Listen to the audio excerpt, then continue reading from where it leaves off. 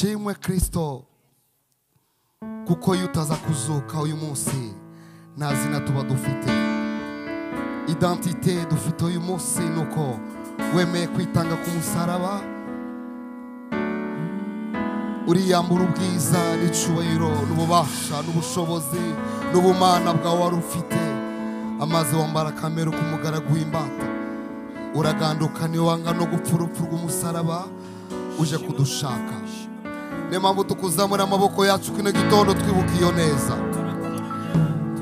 tuvuga ngo nta wundi wagereranywa nawe tuvuga ngo nta yindi soko dufite itari wowe tuvuga ngo nta bindi byishimo dufite bitari wowe tuvuga ngo nta bundi buzima dufite butari wowe niyo mpamvu mwami tugukomera mu mashyi tuvuga ngo urera urera urera urera urera urera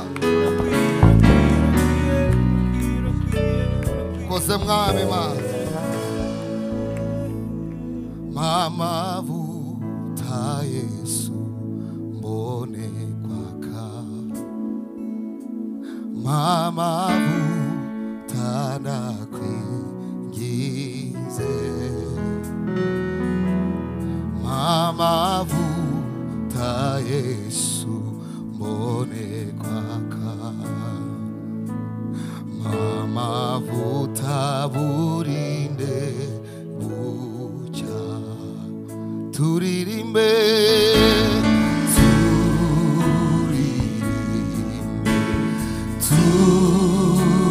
turirimbe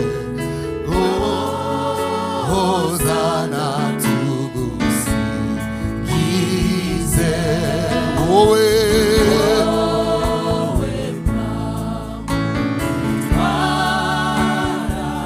Yesu tugusingize turirimbe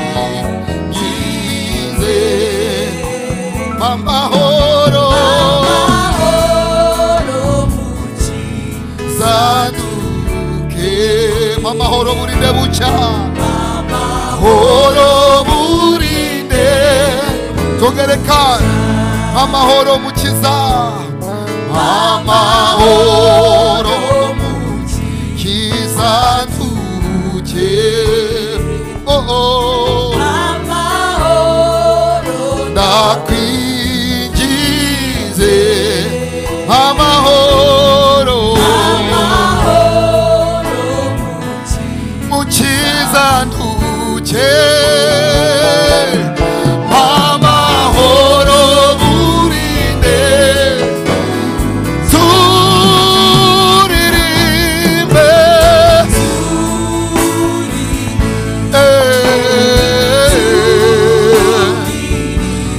tuti hozana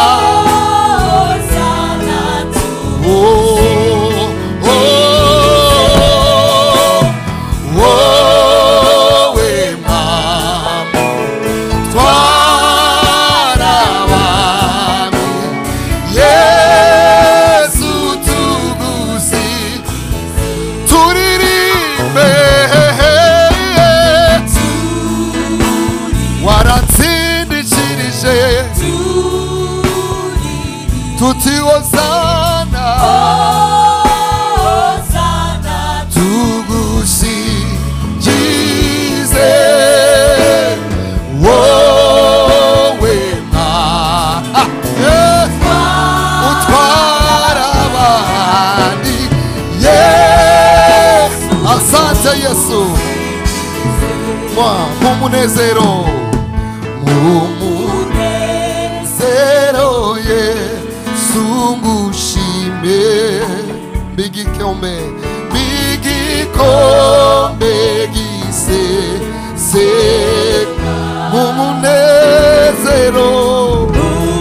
Yesu we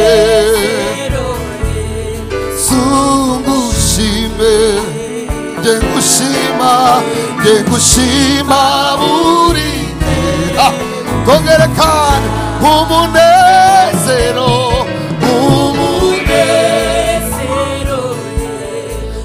sungushime Alleluia komegise seka umunezero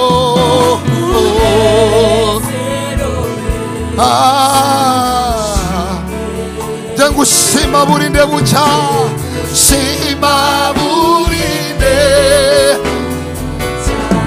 turirimbe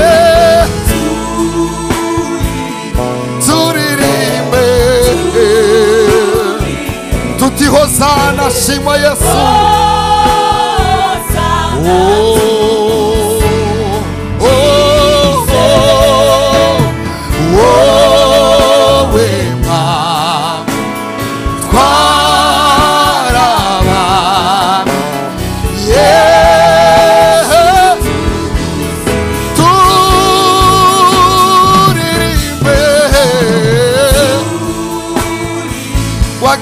neza yawe mahoro y'umutima wanjye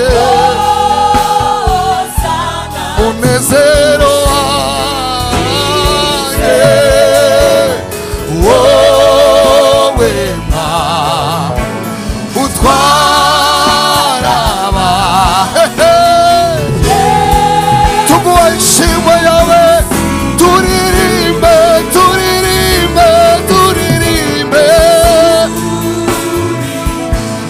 wagize neza urumunezero w'imitima yacu wowe utwara bose kino gitondo turagusingiza tuguha icyubahiro turirimbe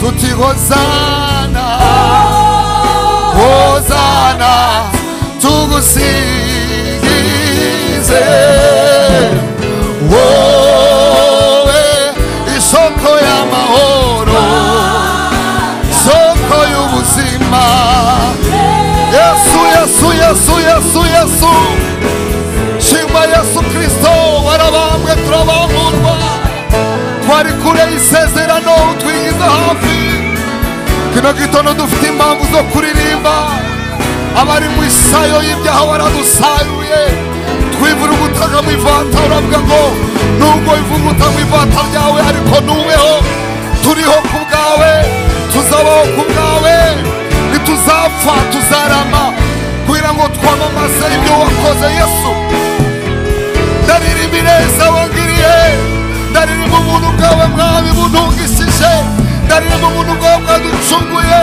ndaririmba wowe mwami utwara bose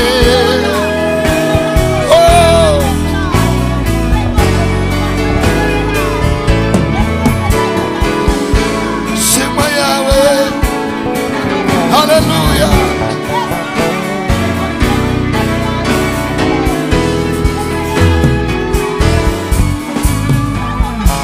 makumene kama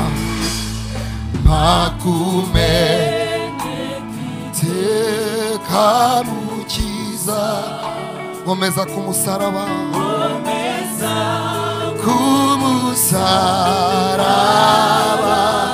makumeneka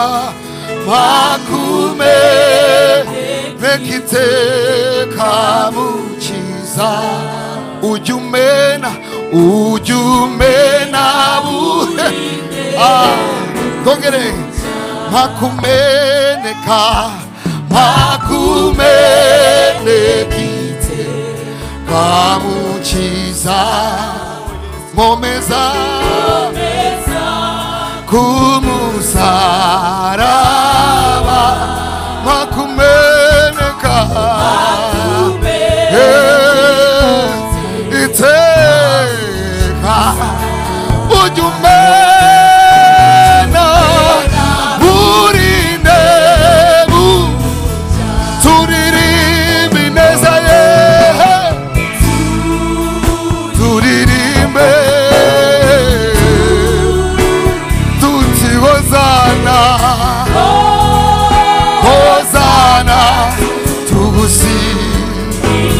wowe mwamutwara bose.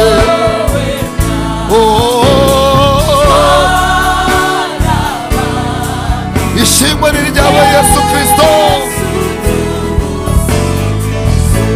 Maguhora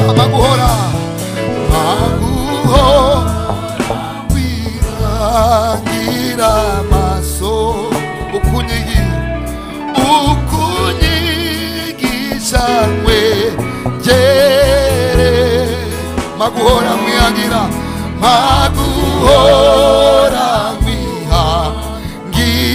amaso mwireho mwigireho burinde buca turirimbe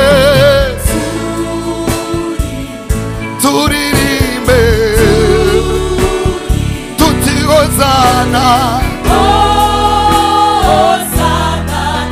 tuguhaye icyubahiro Mana we.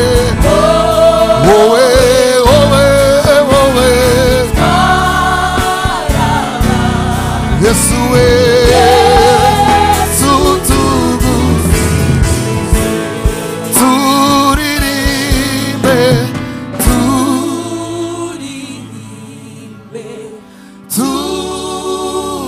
turirimbe gozana tugusingize wowe mwamu twara abandi Yesu tugusingize.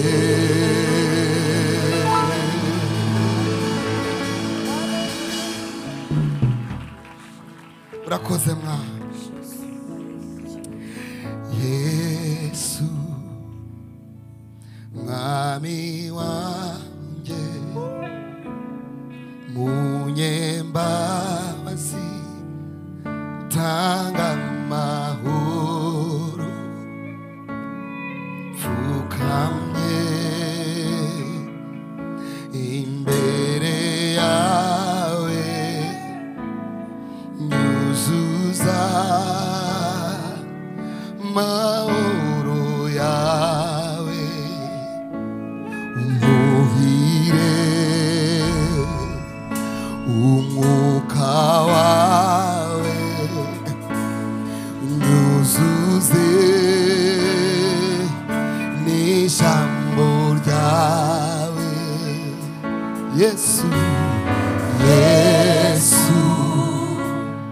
mwami wanje uri umunyebambe utanga amahoro atemba. Mwami dupfukamye imbere yawe kino gitondo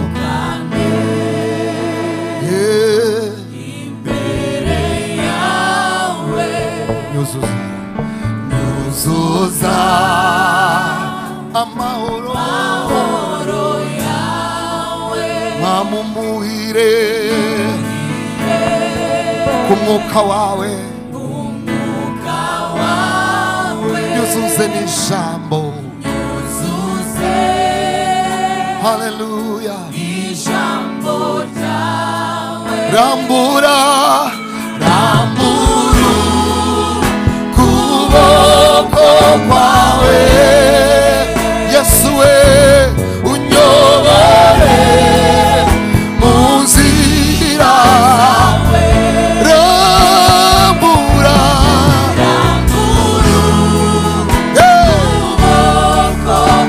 Yesu we unyobore mu nzira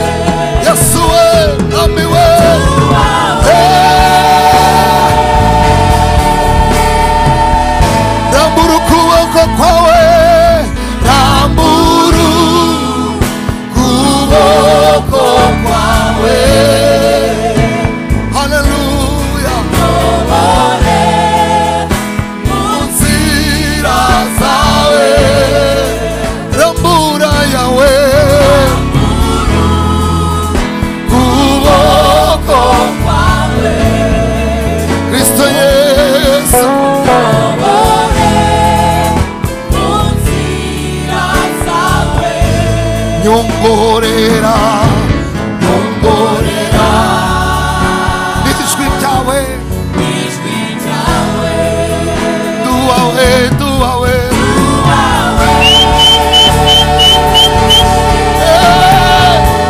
nyongorera nyongorera nyongorera Yesu Yesu Yesu umutima wanje urakwifuza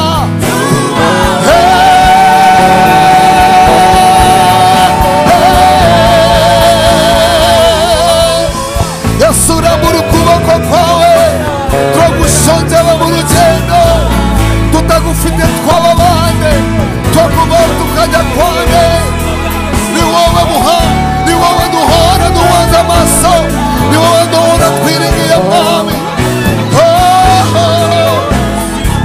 hallelujah hallelujah hallelujah we give you glory we give you praise come and touch our heart touch our heart touch our heart bro shata no shamonda brother sebo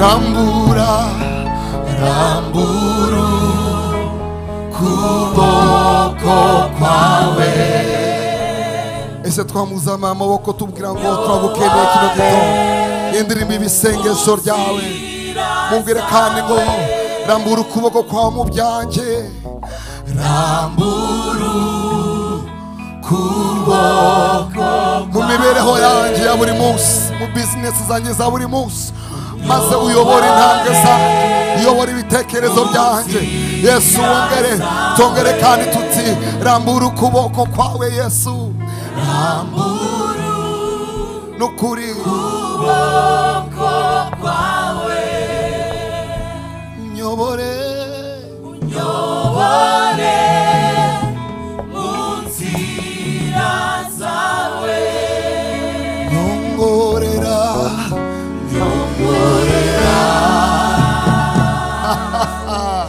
ijwi ryawe robro sayebo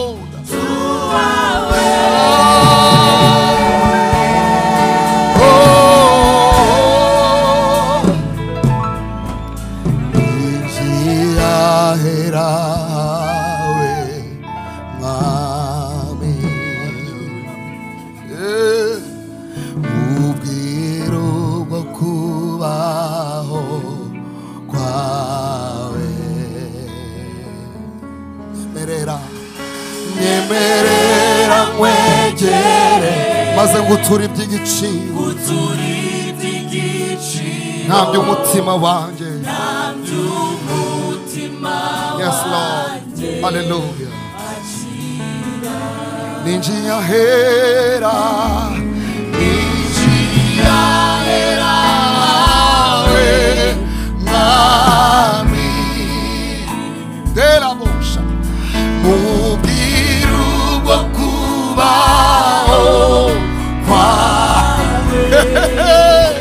Yesu nyemerera nyemerera ngwetere yes uturi iby'igiciro ntabyo umutima yes it is my prayer this morning sing it again ninjiye ahera hawe ninjiye ahera hawe mwami mubwire ubwo kubaho yes we give you glory this morning Lord we give you glory Jesus nyemerera ngwetere uturi iby'igiciro mutima wanjye atira atira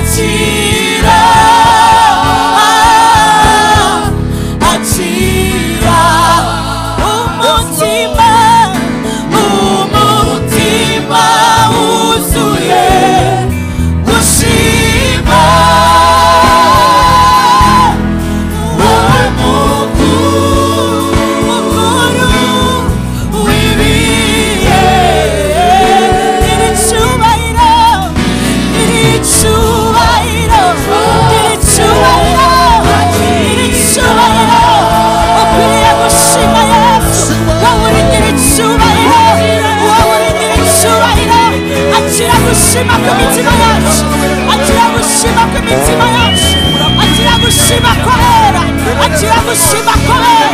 Uri umukuru w'ibihe, wahozeho uriho kandi uzaba ibihe byose. Akira gushima kwera, akira gushima kwera. Tugushimira hera hawe, tugushimira ku musozi wawe. Olereboshaya katosaya, elemurakuda kipayandosa, ilekona shtanikata, elemandore bastuakata, elemurakuda ikate, elemando suwate. Esani Daudi wa gushima atari wowe, esani Daudi wa guhabwa icyubahiro, atari Imana nyir'ingabo, atari umukuru w'ibihe, atari Jehova Sabaoth, Jehova Shalom, Jehova El Ashiva, Eli Brakuzaniba, Eledosa, Imana ya guhemburwa kwacu, Imana y'amahoro, Imana y'ibihugu, Imana y'ibihe, Eledoshiyandusa, Elekibradosaita. Achira,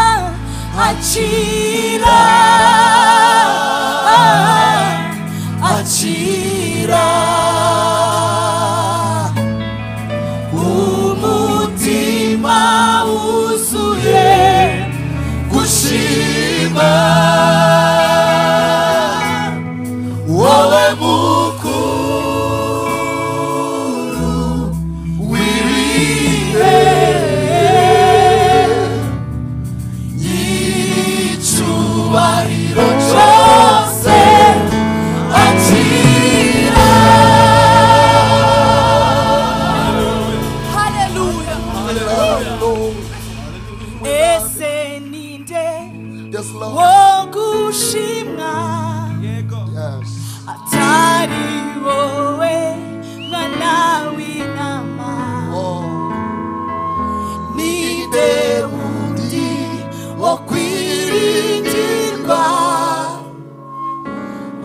Sabe o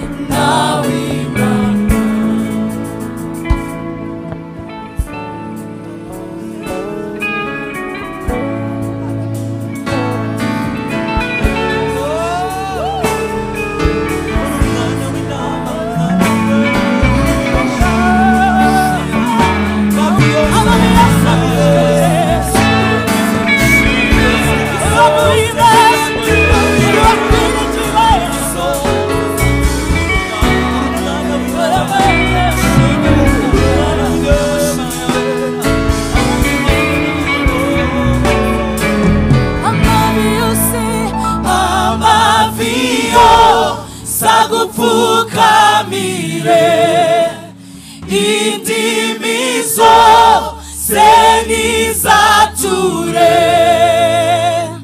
kurumwa nawe Imana, kurumwa nawe. Twongere tubisubiremo amavi yose, amavi yose agupfukamire, indimi zose nizature kurumwa nawe Imana, kurumwa nawe Imana. Hallelujah. Utukufu na heshima, thank you Jesus, vyote ni vyako wewe,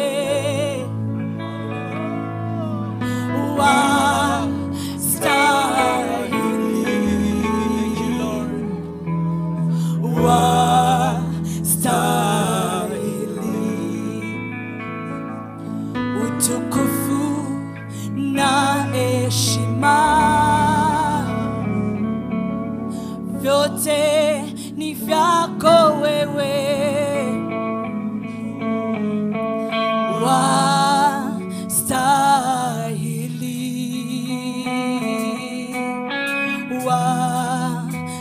wastahili, utukufu na heshima, utukufu na heshima, yote ni vyako wewe,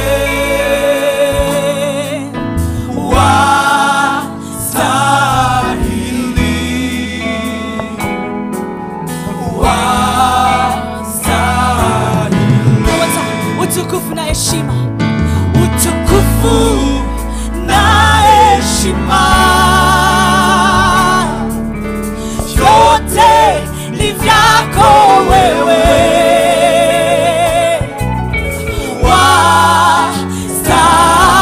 wastahili, wastahili.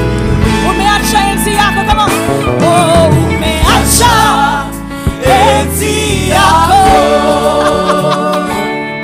na mamlaka yote mbinguni, ukashuka kutuokoa,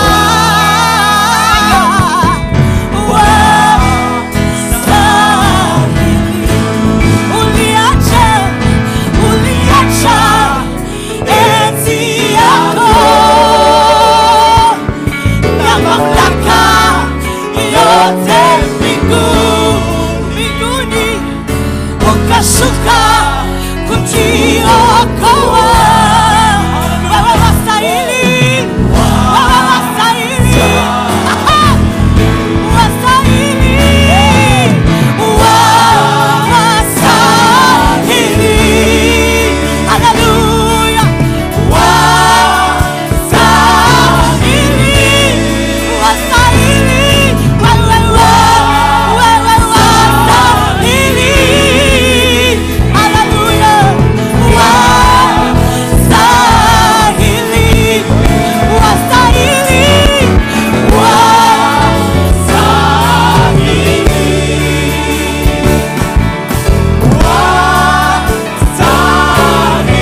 Haleluya, unastahili,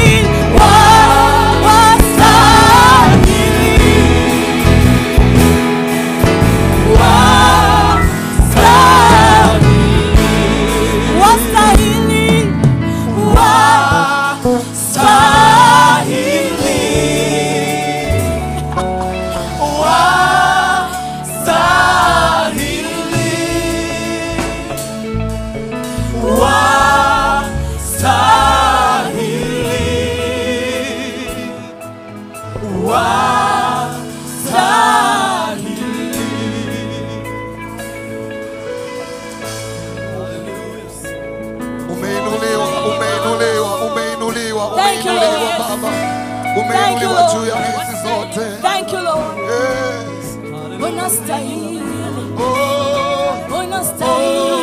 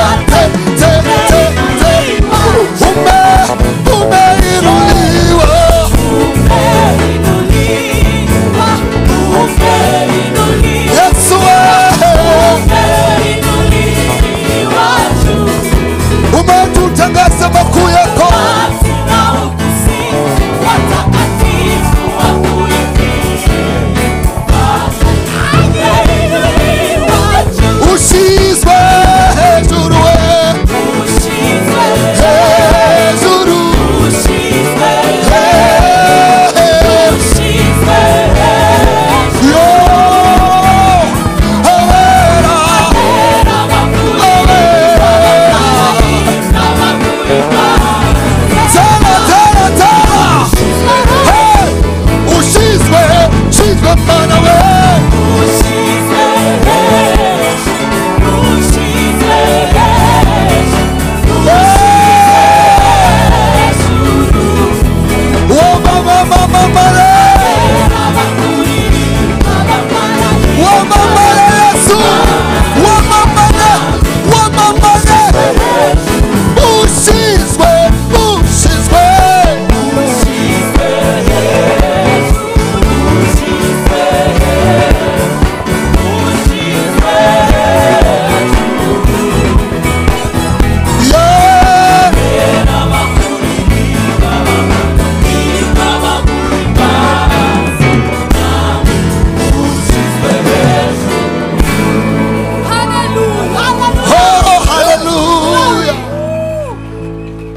tumuzamurira icyubahiro ari hejuru ya byose n'umwami w'amahoro yacu niyo mpamvu yo kubaho kwacu hano hantu niyo waduteranije niyo waduhaye kuryama tukabyuka abandi baryamye ntago babyutse kino gitondo wowe wazinukiye mu nzu y'Imana ese niki watanze ese n'ubwenge n'ubuhanga n'amafaranga niki ubwo n'ubuntu twagiriwe kino gitondo abafite impamvu zo gushima Imana nkanjye reka tugire gutya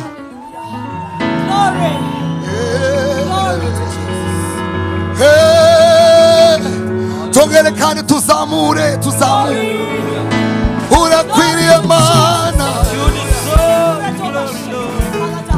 Mana yacu iradukunda Mana yacu iradukunda Mana yacu iradukunda Mana yacu iradukunda Mana yawe iragukunda Mana yacu iradukunda Imana yacu iradukunda Mana yacu iradukunda Imana yacu iraduhetse Mana yacu iraduhetse Mana yacu iraduhetse Mana yacu iraduhetse Imana yawe iraguhetse Mana yacu iraduhetse Mana yawe nazafe iraduhetse Mana yacu iraduhetse Imana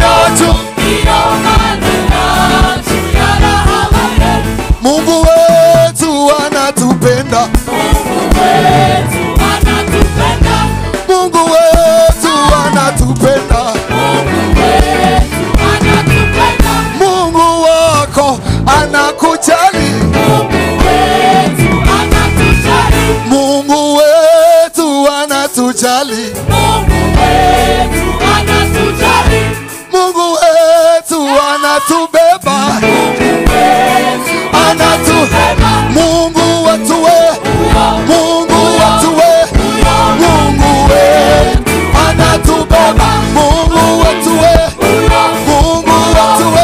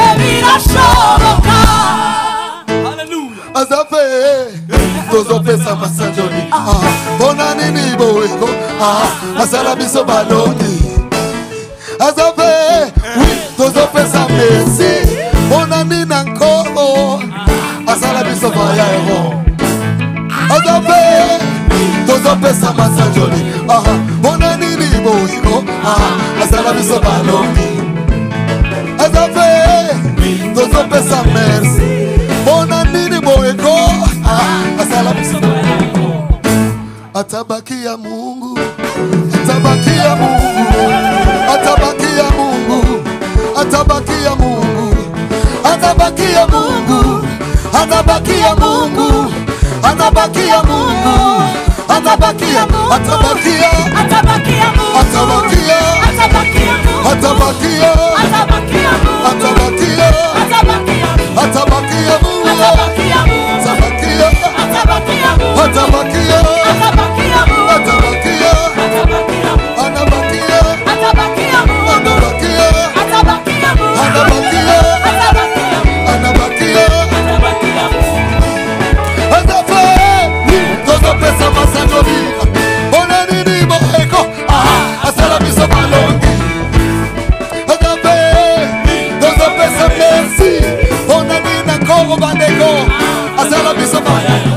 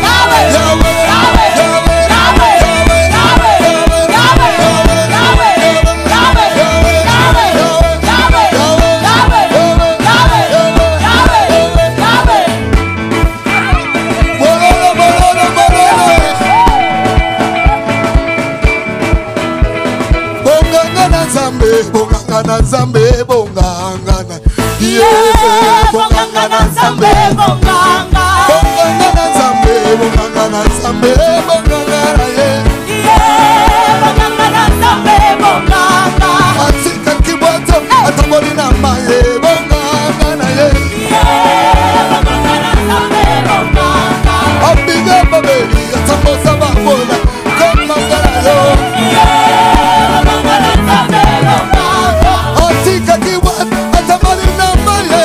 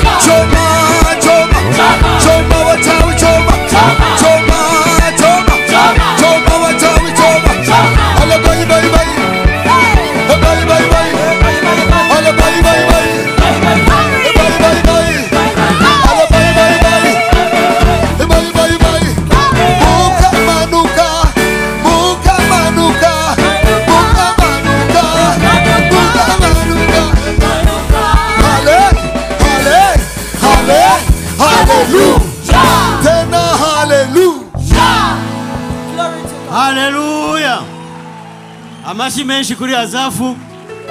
Amashyi menshi cyane. Azafu murakoze cyane. Thank you, Azaf. Yesu ashimwe. Praise the Lord. Tunejejwe no kubaha ikaze mu buturo bw'Imana. We are pleased to welcome you in the house of God. Imana Imana yacu koko ikwiye gukomerwa amashyi birenze aho ngaho. God deserves more than that mighty clap of hand. Hallelujah.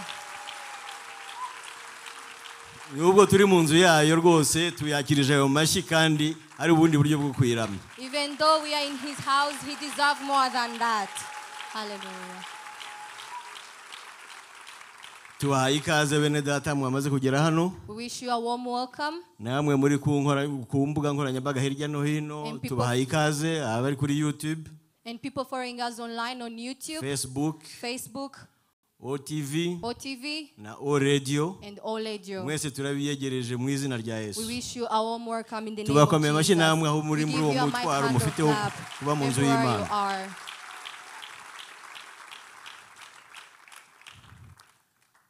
Mushobora kwicara. You may be seated. Hanyuma ababa ari abashyitsi dufitemo hano no munsi cyangwa abamaze igihe kirekire badaterana natwe. The guests we have among us, twabasabaga kuzamura ikiganza kugira ngo tubabone. we request you to raise your hand so that we can see you. Kuzamura ikiganza. Imana ishimwe mama, ariko Imana ishimwe cyane. Karibu no mu mama muri kumwe. We wish you a warm welcome, mother. Hari abandi? Is there anyone else? Ikaze cyane ku bashyitsi bacu. We wish you a warm welcome. Yes, abane namwe mwebwe rwose nubwo tubita abashyitsi ariko muri abanyamuryango. May God be with you even though Ndasaba you itorero are ribakomera amashyi. family members. May God ask for the clap hand. Amen. Rero twihuse kuko dufite gahunda nyinshi. As we rush because we have many programs, Tugiye gusenga. we are going to pray Mwanya muto. in a short time, Ariko rwose dusenge duhuje umutima. but I want us to pray as we have one heart. Ubushize twasenze dusaba Imana kuduha umutima ukeye.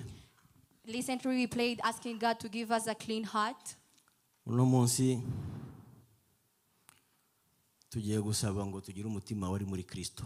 Today we are going to ask God to give us a heart which belongs in Christ. Ibyo biri mu Bafilipi 2 It ku is murongo wa 5. It is in Philippians chapter 2 verse 5. Tukaba tugiye gusaba Imana ngo idushoboze koko tugire umutima nk'uwa Kristo. We are going to ask God to enable us to have a heart as Christ. Turasenge sengesho rigufi kuko buri muntu ashobora kugenda akarikomerezaho no mu rugo. We are going to pray a short prayer because you can Kugira even ngo go tujyane home. rero mu murongo umwe tugiye gusoma imirongo ibanziriza aho ngaho guhera ku wa 2 kugeza ku murongo wa 4. We are going to read from verse 2 until 4. Bafilipi 2 ku murongo wa 2 haravuga ngo musohoreshe umunezero wanjye guhuriza imitima mu rukundo. It says, fulfill my joy by being like-minded, having the same love. Mwibwira kumwe muhuje imitima. Like-minded, having the same love. Ntimukagire icyo mukorera kwirema ibice cyangwa kwifata uko mutari. Let nothing be done through selfish and ambition or conceit, Ahubwo mwicishe bugufi mu mitima. but lowliness of mind. Umuntu wese yibwire ko mugenzi wa muruta. Let each of you look out only for his own interest. Umuntu wese muri mwe areke kwizirikana ubwe gusa ahubwo azirikane n'abandi. But also for the interest of others. 5 rero. Verse 5. Mugire wa mutima wari muri Kristo Yesu. Let this mind be in you which was also in Christ Jesus. Dusenge. Let's Mwicaye pray. muhagaze uko mushaka, igikuru nuko musabana n'Imana mu mutima wanyu. Seated or standing, as long as you are praying and communion with God. Mana data twumvise ijambo ryawe. Good God, we've heard your Twumvise icyo word. ridukangurira. We've heard what is telling Ibishoboka us. uko twakora bikatuganisha kukugira umutima wari muri Kristo. What we can do so that we can have Kanatsinda a heart natwe of turi aba Christ. Kristo. And we are Abaraganwa nawe kubw'urukundo rwawe. We've been formed in Christ because Duhe we rero are in Mana God. kugendera mu ijambo ryawe nkuko twaryumvise. We are going to be working your words Umunsi as ku we wundi heard it. tugira umutima uciye bugufi. Day by day having a humble Umutima heart. nk'uwa Kristo wemeye akiyambura ubumana akaza kuvukira kuri iyi si. A heart as Christ who accepted to come on this earth. akanarenzaho akemera kudupfira urupfu rubi Also went far and died for rwo us kubambwa ku musaraba. as he was crucified on the Duhe cross. guca bugufi mu mitima yacu Give us to be humble igihe in our cyose heart, mana dutekereje kuri uriya musaraba, so that every time we think biducishe about the bugufi cross, imbere yawe n'imbere y'ubwoko bwawe. may it be humble Ntitugagire as kwa guca today. bugufi ko kuburyarya gukundamira abantu, And we know we be hypocrites as we be like other ahubwo people. duhesha agaciro umusaraba igikorwa dukoreye ku musaraba ukatuvira amaraso. And value the action you did on the cross as you breathed it for us. Nicyo cyashoboye kutwunga na data Because wo mu ijuru. that's what got closest to God.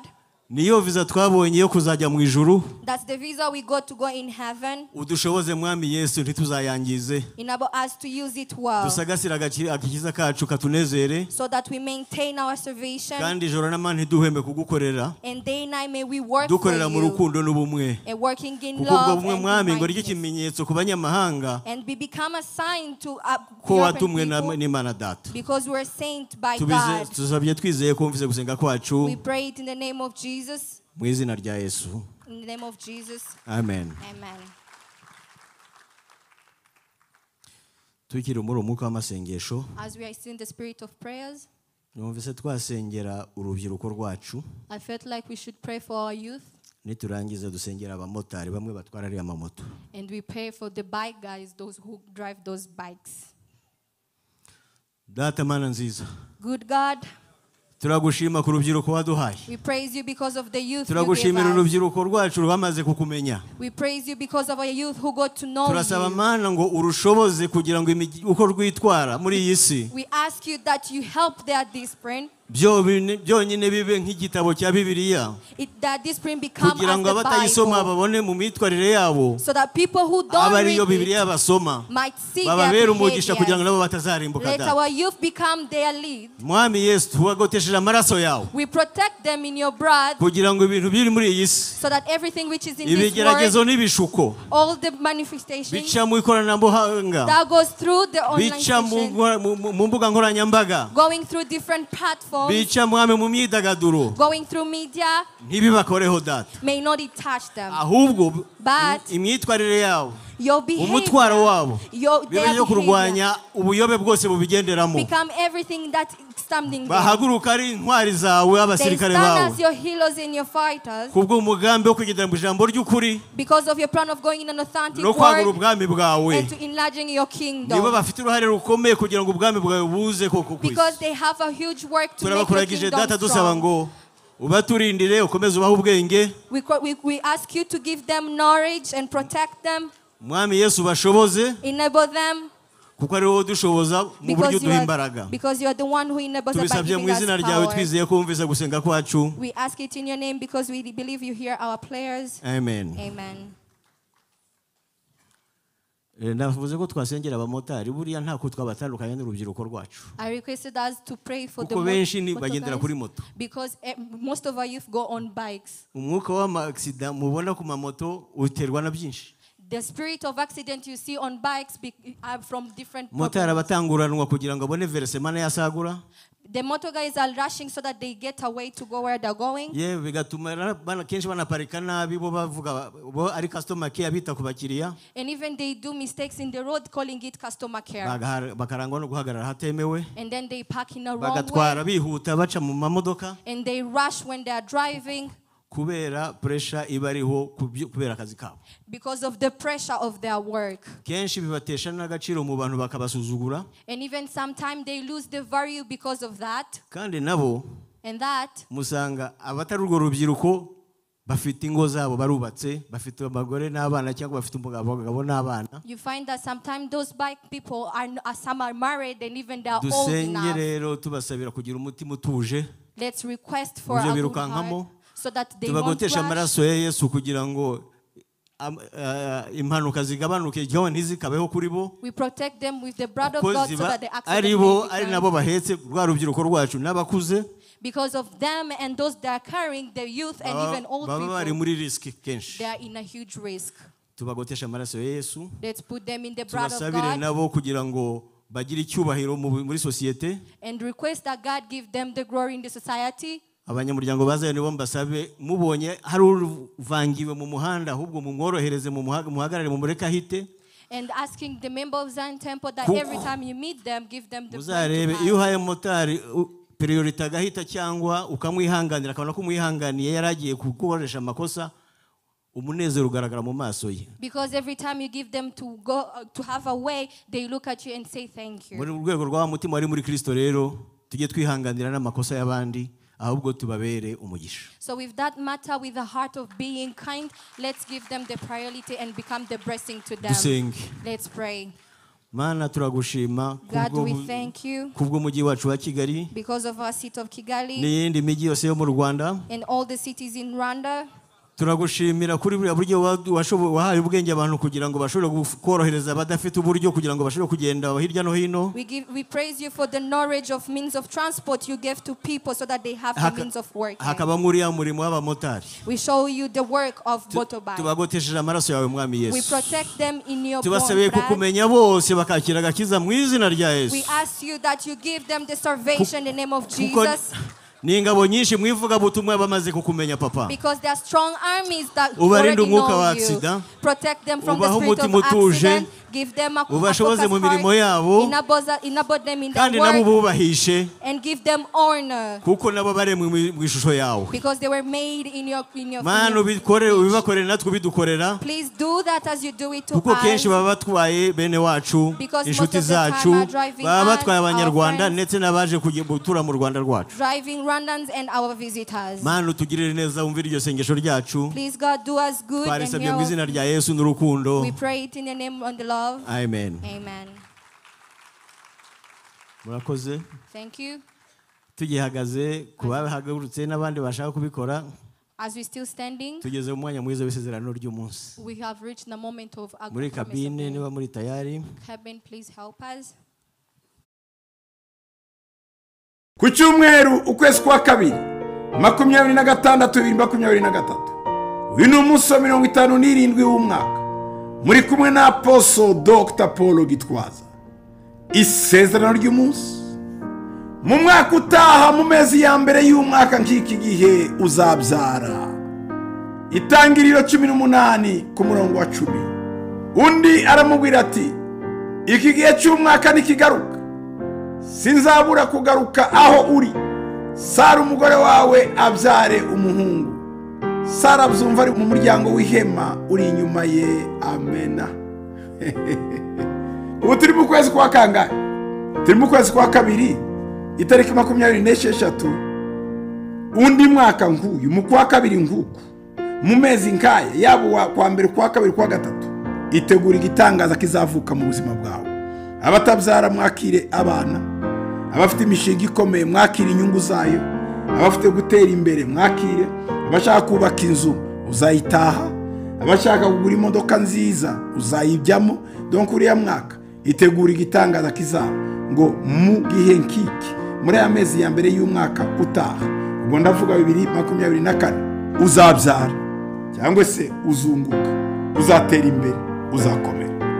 Ndagushima kuri Imana ivuga bikaba kandi uri Imana y'ibihe. Wabwiye Sara na Abrahamu ngo iki gihe cy'umwaka nikigaruka mu gihe nkiki, mu kwezi nk'uku, mu mezi nkaya, mu gihembwe nkiki uzongera ugaruke. Isezerano ryuzuye. Ndagushima kuri Imana igira gahunda, ugendera kuri gahunda. Kwezi Imana uzabisohoza mu izina rya Yesu Kristo umwami wacu. Amen. Tukire muri uwo mwuka w'amasezerano meza. As we are still in the spirit of good promises, turasaba Kaburame Emmanuel na Wabikira Maria Sandrine ko bihuta bakaza hano. We ask you Emmanuel and Sandrine to rush here. Saba Bishop Safari gutera intambwe. Asking Bishop Safari to come forward. Nk'umutambyi abaragize Imana ayo masezerano mwumvise ari urubyaro ari amazu muzabibone mu izina rya Yesu.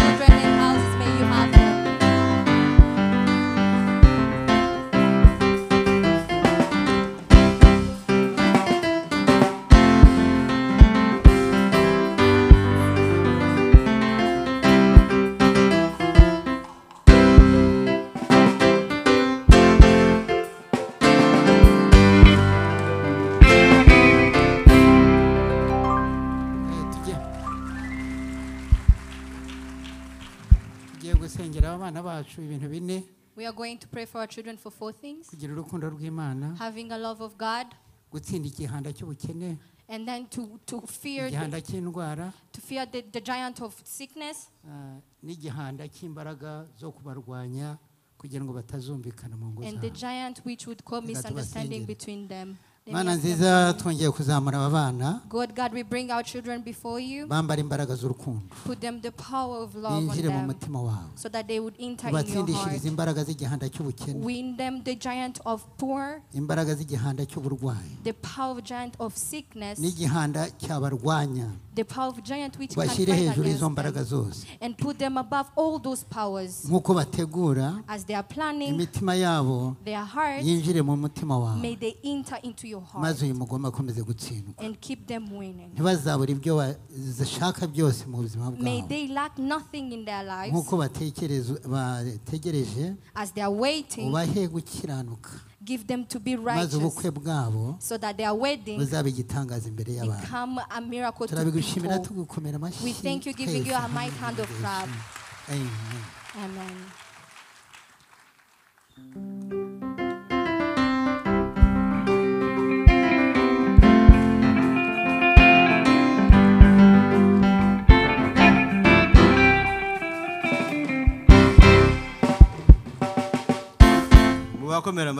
Please give them a mighty hand of a clap. In cabin, please put more announcements.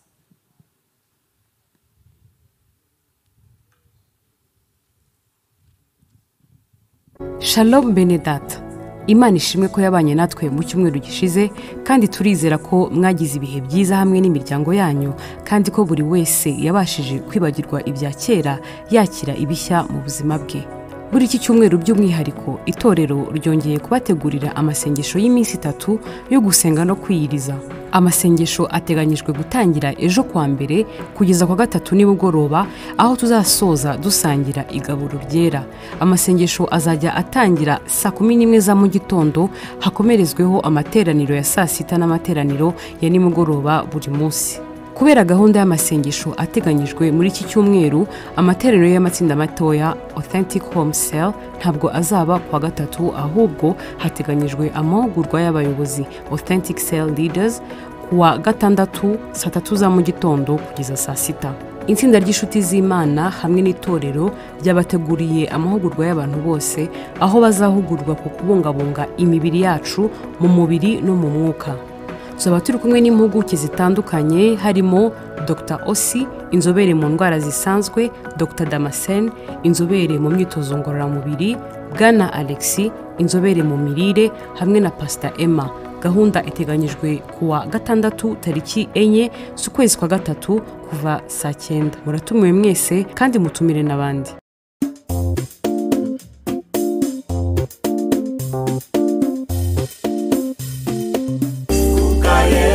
Tubizira Yeho Yesu Ibyo nahebye Bera wewe Yamaribya. Waba ukunda indirimbo z'umushumba wacu Apostle Dr. Paul Gitwaza ariko ukaba utazi aho wazikura? By'umwihariko itorero ribafitiye inkuru nziza ko album ye ya mbere yitwa Tubiziranyeho ubu iri ku mbuga nkoranyambaga zose, harimo Spotify, Deezer, Audiomack ndetse n'izindi zose ku mazina ya Apostle Dr. Paul Gitwaza. Muri uru rwego itorero riboneyeho kubatura indirimbo y'icyumweru yitwa Tubiziranyeho.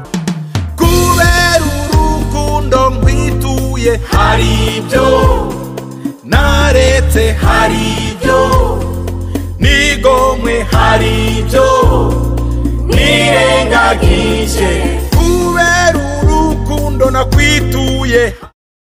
Ubuyobozi bw'itorero bunejejwe no kumenyesha abantu bose bakijijwe mu kwezi kwa mbere kugeza mu kwezi kwa kabiri, cyangwa n'abandi bose bifuza kuba abanyamuryango ba Zion Temple Celebration Center Gatenga ko hateganyijwe gahunda yo kubakira ku cyumweru nyuma y'amateraniro ya kabiri hano mu rusengero. Ku bindi bisobanuro wahamagara izi nimero 0788 75 13 34. Ubaye uri hanze y'u Rwanda ushobora kwiyandikisha kuri e-church ukoresheje iyi nimero: guteranya 1 9 7 2 439 4509 Pastor Claudine. Tuboneyeho kubifuriza icyumweru cyiza aho tuzaba dufite insanganyamatsiko igira iti kugira imitekerereze izana impinduka, the mindset that makes a difference. Kubara igice cya 14 umurongo wa 24. Tubifurije kandi kuzagira ukwezi kwiza gushya kw'Abalewi aho tuzagendera mu nsanganyamatsiko igira iti kugira imitekerereze mishya. Imana ibahe umugisha. Shalom, shalom. We are glad to introduce to you Authentic Store. On this new platform, you will find resources that will transform your life and authentically deepen your connection with God. Our store features a wide range of resources, including Apostle Dr. Paul's upcoming books, previous sermons and series with the most liked videos like Minority Mindset, From Revelation to Manifestation, Replacing the Old Garment Within You, and other great teachings that you may have missed or want to revisit all in one place. Daily Promises. On this section of the platform, you will find our daily promises, the daily devotions by Apostle Dr. Paul Gitwaza to provide you with inspiration and encouragement as you start your day.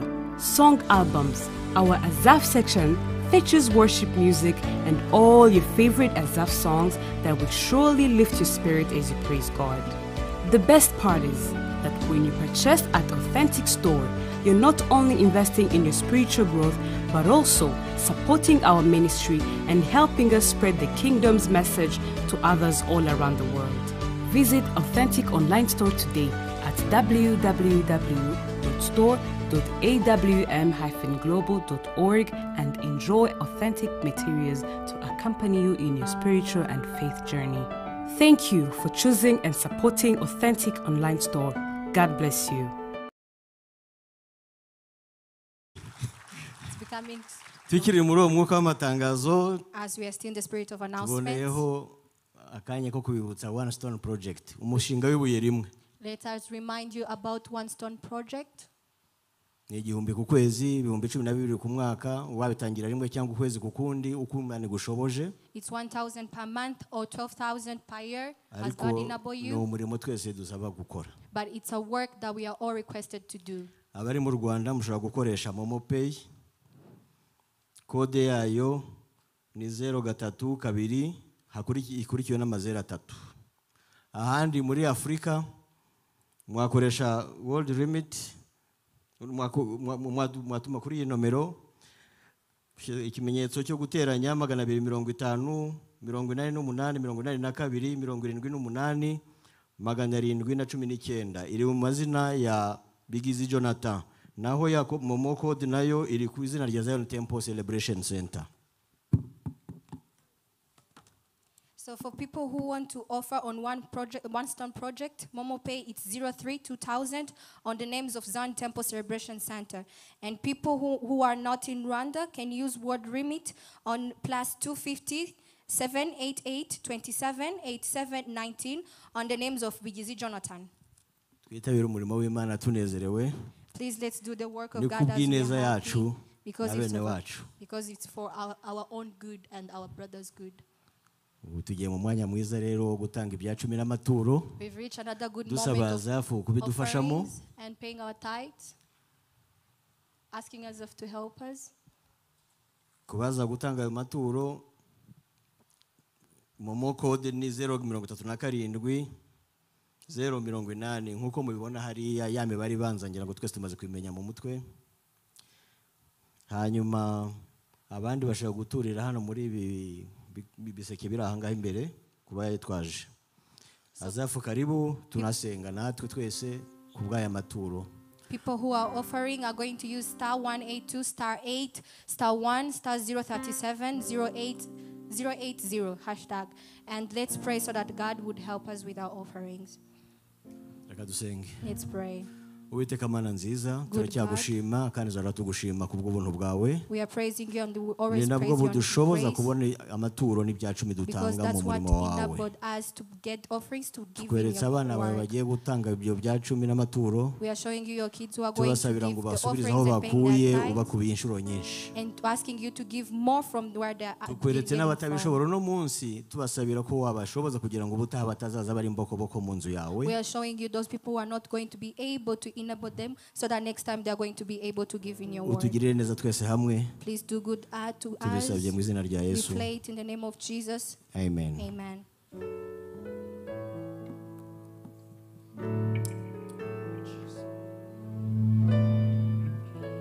Oh Lord, we praise you. We magnify your name. You are the Lord that is present in this place. And we just exalt your name. Because this is what you have created us for. You are the Lord, you are Shammah, the God that is present. You are Elohim, the creator, the great creator, the creator of heaven and earth. Everything was made by you. Everything was made for you and through you. In you we live, in you we move, and in you we have our being. Thou art exalted, O King of Kings, the author and the finisher of our faith, the Lord our sanctifier, the Lord our maker, the Lord our God. And we worship you, Elohim, Adonai, Shammah, Shammah, Elohim, Adonai, Shammah, Shammah, Elohim, Elohim, Adonai, Adonai, Shammah, Shammah, Shammah, Elohim, Elohim, great creator, Adonai, Shammah, Shammah, Shammah, Elohim, Adonai, Shammah, oh les éléphants payent à l'équerre belé, oh Elohim, Elohim, Adonai, Shammah, oh Shammah, Shammah, Shammah, Shammah, oh Shammah, Elohim, Elohim, Adonai, Shammah, oh li la bella li bilalos tu ele bella, oh Shammah, Shammah, Shammah, Shammah, Shammah, oh Shammah, Elohim, Adonai, the Lord that is present, you can do what you can do. Hey, Shammah, Shammah, Shammah, Shammah, Shammah, do you present in this place, Elohim, Elohim, Adonai, oh Shammah, Haleluya. Hallelujah. dufatanije munyemerere twakire executive pastor wacu hari ikintu ashaka kutugezaho, Allow us to welcome Executive Pastor, ariko si uko bakira abayobozi. but that's not how they welcome the leaders.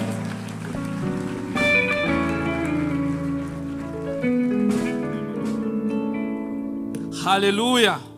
Hallelujah. Hallelujah. Hallelujah. Mwakwicara masegonda makeya. You may be seated for a few seconds. Turashima Imana kubw'iki gitondo cyiza, We praise God because of a good morning, igitondo cy'umugisha. a morning of a blessing. Nafashe umwanya munini, Without taking a long time, ndifuza gusaba kabine, hari itangazo rya kabiri bashyizeho, wenda abantu ntibasobanukiwe. I would ask Cabin to pray again the second announcement they gave. Ndashaka because ko people may barisubiza not kugira ngo abantu understand. baryumve neza, noneho mbone kubisobanura. I want them to pray it again so that I may explain it to after they see it. Shalom, shalom. We are glad to introduce to you Authentic Store. On this new platform, you will find resources that will transform your life and authentically deepen your connection with God. Our store features a wide range of resources, including Apostle Dr. Paul's upcoming books, previous sermons and series with the most liked videos like Minority Mindset, From Revelation to Manifestation, Replacing the Old Garment with the New, and other great teachings that you may have missed or want to revisit all in one place. Daily Promises. On this session of the platform, you will find our daily promises, the daily devotions by Apostle Dr. Paul Gitwaza to provide you with inspiration and encouragement as you start your day. Song albums. Our Azaf section features worship music and all your favorite Azaf songs that will surely lift your spirit as you praise God. The best part is that when you purchase at Authentic Store, you're not only investing in your spiritual growth, but also supporting our ministry and helping us spread the kingdom's message to others all around the world. Visit Authentic Online Store today at www.store.awm-global.org and enjoy authentic materials to accompany you in your spiritual and faith journey. Thank you for choosing and supporting Authentic Online Store. God bless you.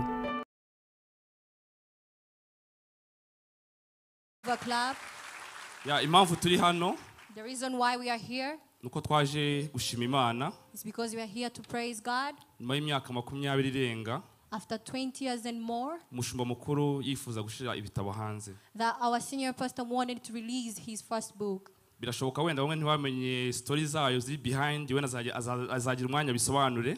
It is possible that you don't know the stories behind. Maybe you get time to explain more. Yagiye bisobanura mu bihe bitandukanye ko byagiye bigorana. He said in different ways that it was hard in different times. Ariko turashima Imana ko uyu munsi But we thank God that today twaje kubamurikira we are here to show you imwe nuvuga ngo muri product mu mishinga one of his projects. sinzi wenda ayo mashi yanyu numva ari makeya cyane. I feel like your gloves are less. Uku ni ukwezi kw'imikorere mishasha. This is a month of new system. Nk'itorero turifuza buri kwezi kujya duhagarara muri iri jambo nuvuga ngo duhagarare ni jambo riri prophetique. As a church, we want that we stand in the word which is prophetic every Ibi month. byaturutse mu byifuzo byanyu abantu batandukanye umwaka ushize. This came from different wishes from different people here. Abenshi barababyanditse mushuma nkuko bisobanura bimwe birabura ibindi biratakara. There are people who write it, some got missed. Ariko Imana ishimwe ko mu minsi ishize twagerageje gukusanya bamwe mu byagiye bisigara. But praise God because recently we got different letters from people. Iki ni icyambere cyasohotse. This is the first book. Ariko iki ntago ari igitabo.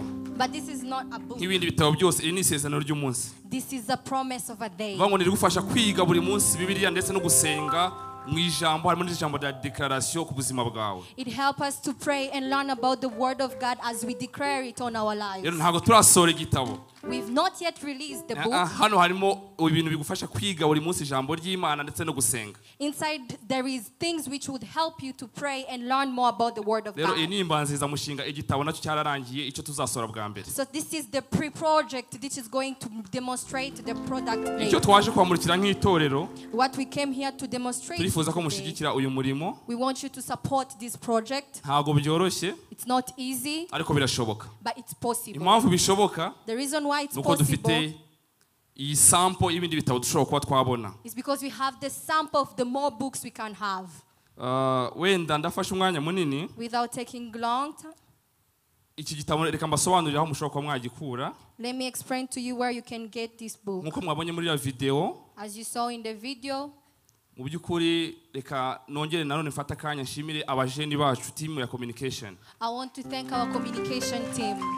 Harimo Robert, harimo Maxime, harimo Claire, harimo King, harimo n'itsinda ry'abana renga 20. Robert, Claire, Maxime and everyone else in the team. Couple ya Vital na Rosine. Couple Victor and Rosine. Nuvuga ngo hari abari mu Rwanda ndetse n'abari hanze y'u Rwanda. There are people in Rwanda and even outside of Rwanda. Nubu hari abaraye bicaye na nubu batararyama kugira ngo iki gitabo mubashe kuba mwakibona. There are people who can't sleep during night so that you get this sample of book. So nuvuga ngo iyi sample this sample tugendeye kuri realite nuko hano mu Rwanda ibintu bihagaze.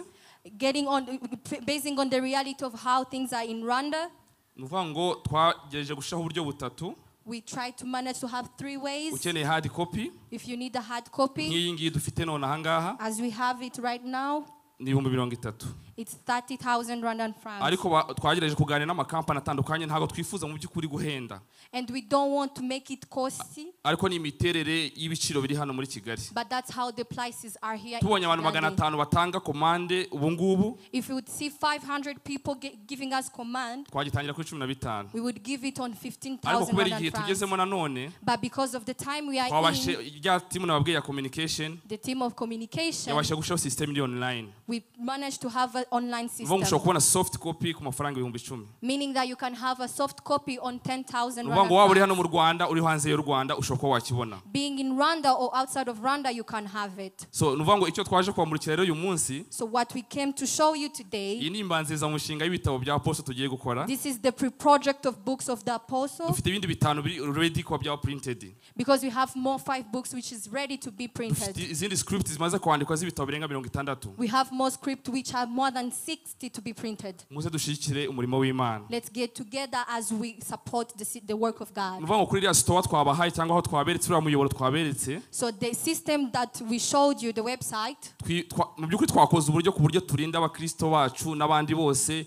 Murazi iyo ugiye kuri YouTube inyigisho ziba zihari haba hari akajagari k'inyigisho nyinshi cyane. We tried our best so that we can give you the best way, because when you go on YouTube you see different preachings. Ariko ugiye kuri Authentic Store, but when you go on Authentic Store, uzasanga ibitabo bya Apostle, you find the books of Apostle, uzasanga inyigisho zose za Apostle, and all his teachings, inyigisho zose za Afrika Haguruka, the African Haguruka teachings, indirimbo zose za Azafu, all the songs of Asaph, indirimbo zose za Apostle, the songs of Apostle. Iyo tuvuze Azafu ni Gatenga, Nyarutarama, Kibagabaga, zose ubungubu zamaze kubugeramo. When we say Asaph, we mean different branches of Zion Temple in Rwanda. Hallelujah. Hallelujah. Amashi sinzi nimba muri kumva muri excited. I don't know if you are excited for this project. So nuvango ibitabo byose niho biri ubungubu. Meaning that all books are there. Mwirinde ujya kuri YouTube wajya kuri inyigisho imwe inzima bagata guhindi ibivangira bya bindi waronje kumva. We highly recommend you to not use YouTube, because when you go there they give you different teaching from what you've already. Nuvango hari ubuyobe bwinshi cyane kuri YouTube n'ahandi. Nuvango hari inyigisho zivanga vanze harimo akajagari kenshi. Meaning that there is a lot of misleadings on YouTube. Nuvango uburyo twabashiremo zino nyigisho rero. So the system we gave you, ni audio. It's audio. Mu buryo bworoheje buri simple. It's an easy way. Nuvango uri mu modokari, either you are in a car, mu ndege, plane. Nuvango mu buryo bworoheje ibintu byose ni audio. It's an easy way, it's an audio system. Rero muze gusura urubuga. Please visit this website. Murabonaho ibintu byinshi cyane dutekereza kuba bizagufasha gukura mu mwuka, uve mu isi y'akajagari, tuve mu isi y'akajagari twese dukure mu mwuka mu bintu biri ku murongo. And you see different activities that we are planning for you, so that they will lead you and help you to go out of the word which have a lot of jam in it. So ukeneye gukora order rero y'iki gitabo. So if you want to place an order, turashaka kubaha nimero z'abantu mwakwandikira, ndavuga abashaka hard copy. So we are giving you the number of people you can write to or call, people who need hard nimero ya copy. Robert Mugabo. I'm going to give you the number of Robert Mugabo. 0786 0786 58 48 48 77. Ngo abakeneye hard copy mushobora kuza kumwandikira, none tukaba twabatumiza kubafite 30 kugira ngo buri munsi bajye biga ijambo ry'Imana. So for people who want to have hard copies can write to him so that we can place an order. Ni Maxime nawe barafatikanya. For Maxime, ni 0783 it's 07888 60 771. Abo bose nibo turi gufatikanya kugira ngo ibi bitabo bibashe kuba byagera ku bantu benshi. That's the team we are working together so that the book can get to a huge number of people. Munyemereye twahaguruka. Please allow me that we stand up tugashima Imana kubw'iki gikorwa. and praise God for this Nababwiye work. ngo Satani yarabirwanyije cyane. I told you that the devil fight against this Buryo n'iki project. ngiki aho twagiye kugiprintinga nimugoroba umuriro wagezeho urabura. At the point when we go to print this book, the electricity went off. Twatashe saa 9 saa 10 za mu gitondo. We went home at 3 or 4 in the morning. Mwumve intambara zirimo. I hope you understand the fight we had. So nukuvuga ngo rero kandi biciye muri izi nyigisho z'umushumba mukuru. And also through the preaching ubuzima bwa benshi buzahinduka. Yawe ari hano mu Rwanda ndetse n'abandi bose badukurikira ku mbuga zitandukanye. Either people in Rwanda or different people are following us on different platforms. Rero tugiye gushima Imana kubw'iki gitabo. So we are going to praise God for this n'ibindi byose bigiye gusohoka. And more other printing books which are coming. Turangiza dusengera umukozi w'Imana aze tuganize ijambo ry'Imana. And then we pray for Pastor. Tuzamura ibiganza byacu dushima Imana. Let's raise hand and Uwiteka Mana nziza Mana ikomeye. Good God and powerful God. Dushimiye kuri Imana y'amasezerano. We praise you because you are God of promise. Mwami Imana twagiye tubona ikiganza cyawe umunsi ku wundi mu buzima bwacu. We've seen your mighty hand. Turagushimira Mwami ko buri munsi uduha kubaho. We praise you because every day biciye mu ijambo ryawe Mwami Imana watanze ubuzima. Through your word you give life. Turagushimira Mwami Imana kubwira itangiriro ryiza uduhaye nk'itorero ryacu. We praise you because of a good start. Turagushimira Mwami ko bino bitabo bigiye guhindura ubuzima bwa benshi. We praise you for this book which is going to change many people are going to see salvation. And your work is going to be large. We praise you because you are God of promise. Because our eyes can see it today. Thank you for this channel going to enlarge, starting in Rwanda and even the rest of the world. Thank you that you heard us. In the name of Jesus, we are going to receive your word. Please anoint your servant and use him to power. Let your grace be on his life and become the good so that he proclaim your kingdom. Thank you because you are God. We give your might of God, receiving your word in the name of Jesus. Amen. Amen.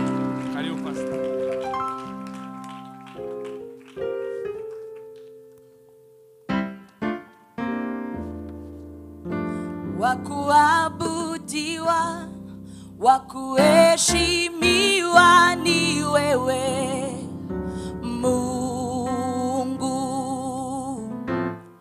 wakupewa sifa na utukufu ni wewe Mungu, wakuabudiwa, wakuabudiwa, wakuheshimiwa ni wewe Mungu, wakupewa sifa,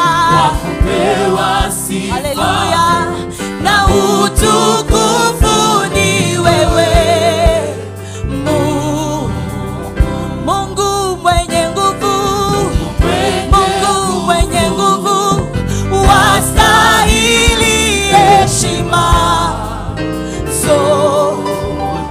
hakuna mwengine wakulinganishwa na wewe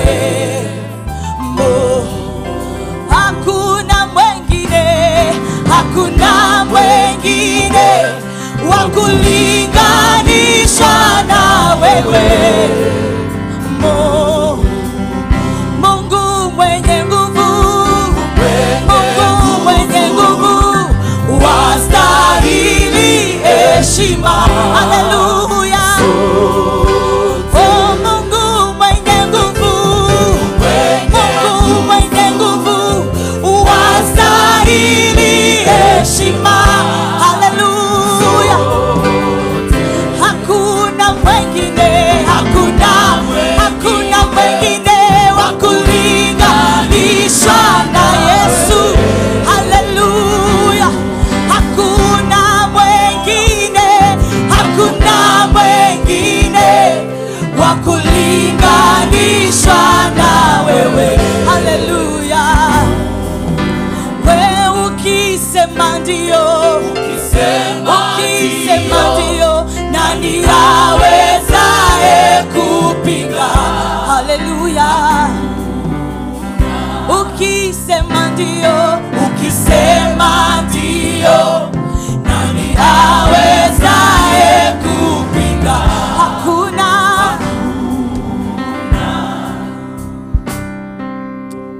Mwami turagushimiye, Lord, we thank you. izina ryawe nirishyirwe hejuru, Let your name be exalted up high. nta wundi wasa There nkawe, is no one like you. uri Imana yihariye, You are a unique God. uri Imana yihariye, You are unique, our are God. uduhaye umunsi wihariye, You have given us a special day. uduhaye n'isaha You yihariye, have given us a special hour. urashaka kudukorera You iby'umwihariko. want to do extraordinary Nta things yindi in our mana lives. imeze nkawe, There is no other God like you. nta yindi mana ijya ivuga bikaba, There is no God who speaks and he nta yindi happens. mana ihindura ibyanze There guhinduka is no other God who changes the usibye wowe Yesu. except you, Jesus. Uri Imana ikomeye. You are a great God. Iki gitondo turagushimira This morning we thank you kubw'ineza for yawe. your goodness. Igitondo turagushimira This morning we thank kubw'imirimo you yawe ikomeye. for your great work. Turagushimira kwera kwawe, We thank you for your holiness. turagushimira imirimo We yawe, thank you for your work. turagushimira imbabazi zawe, Thank you for your mercy. turagushimira urukundo rwawe Thank you for your love. waduhaye kuramuka, That you've given us waduhaye a new impano morning. y'ubuzima. You gave us life. Ni wowe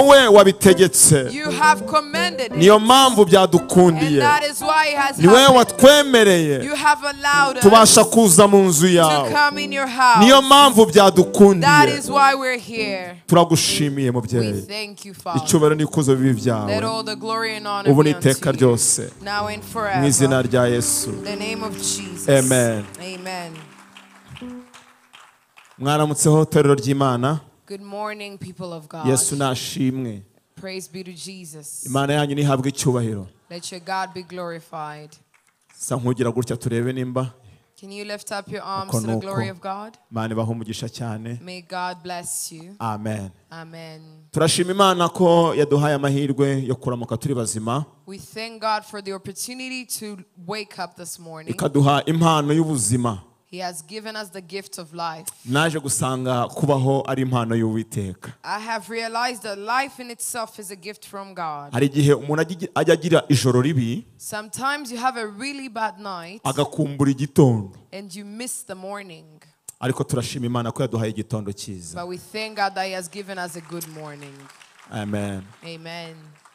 Ikaba yadushoboje no kuza mu nzu yayo. He has allowed us to come in His house. Wasanga hari uwabyifuje ariko bitashobokeye. Maybe someone desired to do so, but they're not here.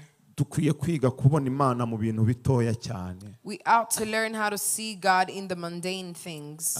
Nubwo twayishyize imbere ibyifuzo binini, ariko n'ubundi Imana iragaragara muri details z'ubuzima bwacu. Yes, we've presented big projects to God, but He's also a God of details in our lives. Uzi ko hari igihe ugura umwenda mwiza ukanga kukubera pe, Do you know you can buy a really wonderful clothing, but you don't look good in it? kandi mubiziranyeho ko waguhenze, But you know that clothing was expensive. ntihagire umuntu ukubwira ati karakubereye. But no one would even tell you a compliment that you look good Nawe in wahagarara that. muri miriyari ukabona birahengamye And then ntibifata. when you stand in the mirror yourself, you can testify that you don't look good in it. Ariko hari igihe n'undi nawe yiyambarira akakera ukabona karamubereye. But then you put your old clothing and you're like, okay, I look Amara good tujye in this. dushima Imana. So we should thank God. Imana ni nziza. Our God is a good God. Imana ni nziza. Our God is a good God. Ndayishimiye kandi ko yampaye amahirwe yo kuganira namwe ijambo ryayo. I thank Him again for the opportunity to stand here and present your word, the word of Ndashimira God. ababyeyi bacu baduhaye uyu mwanya n'aya mahirwe I also adasanzwe, thank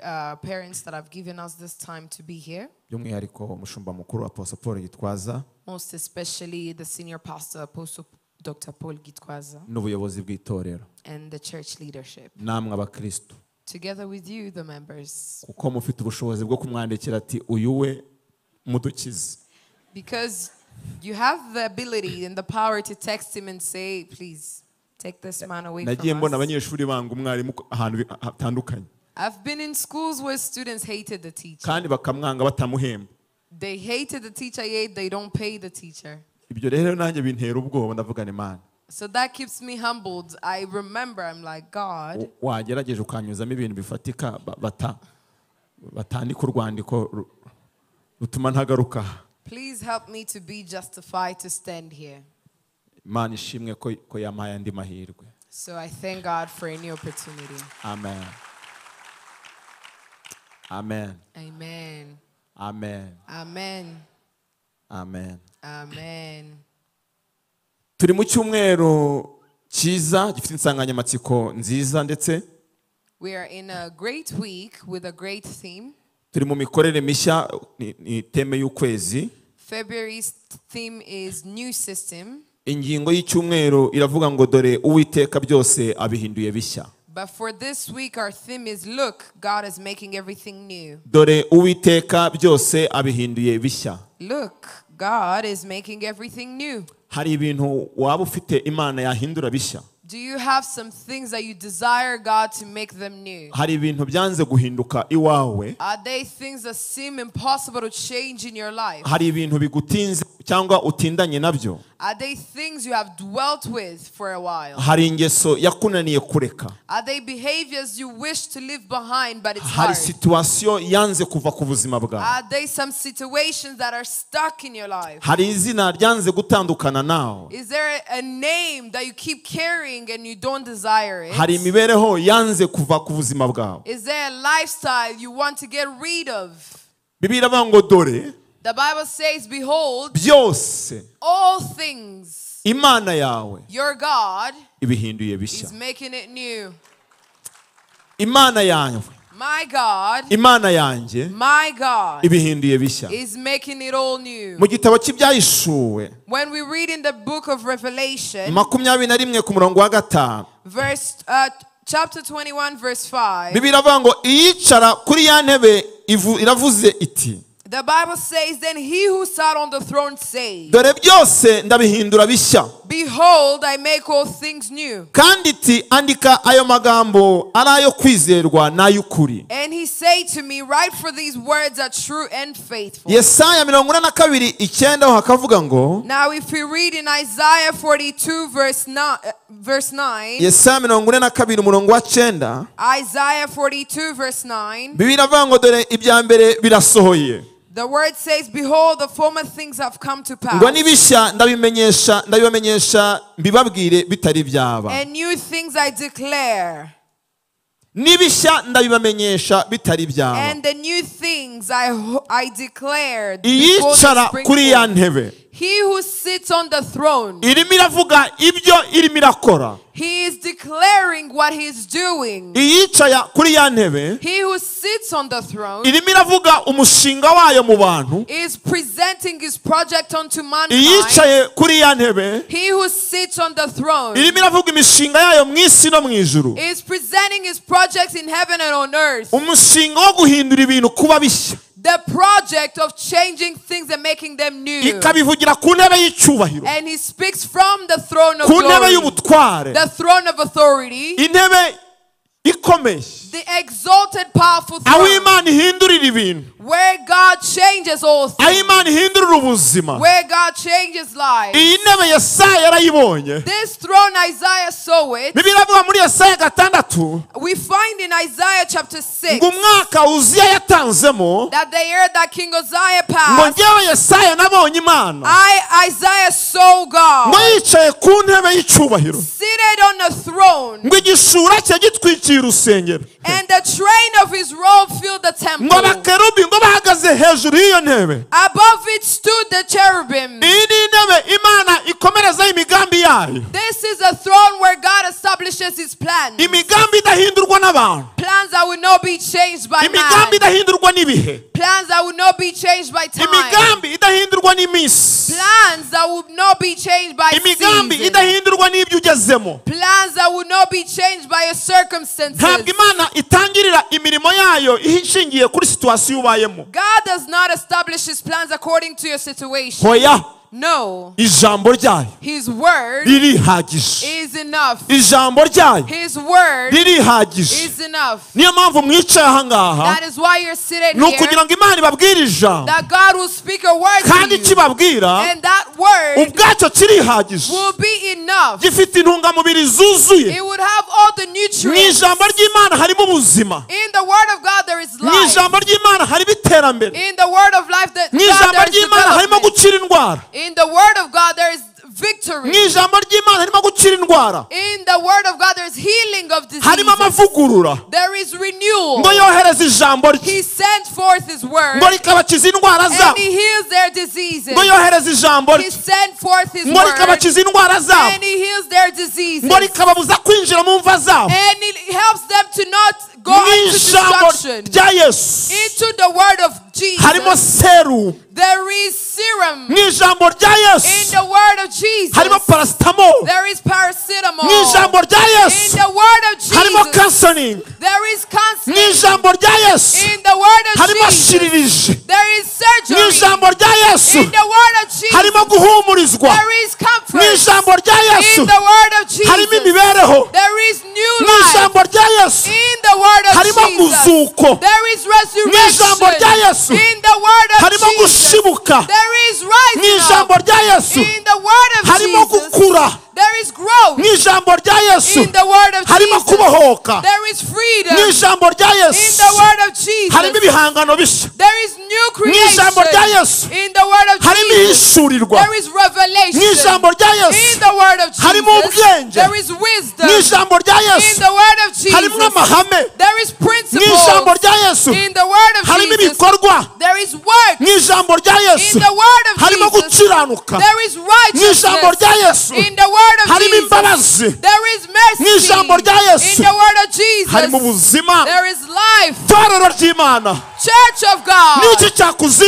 What has brought you this morning? Church of God. What has brought you early this morning? There is a menu here. It depends on what you desire. We have the menu. What do you want? I want you to give an order. Place an order this morning. Place an order this morning. Tell God, I need a new thinking. Tell God, I need a new heart. Tell God, I need a new life. Tell God, renew the joy of salvation in me. Tell God, build my thinking. Tell God, make me a man to testify. Oh, things are made new. Praise Jesus. Praise Jesus. Praise Jesus. What I love about God, it is His nature. He loves change. That a change that brings development. God loves things that change. That is why there is a period of maturity. God loves people that move from one level to another.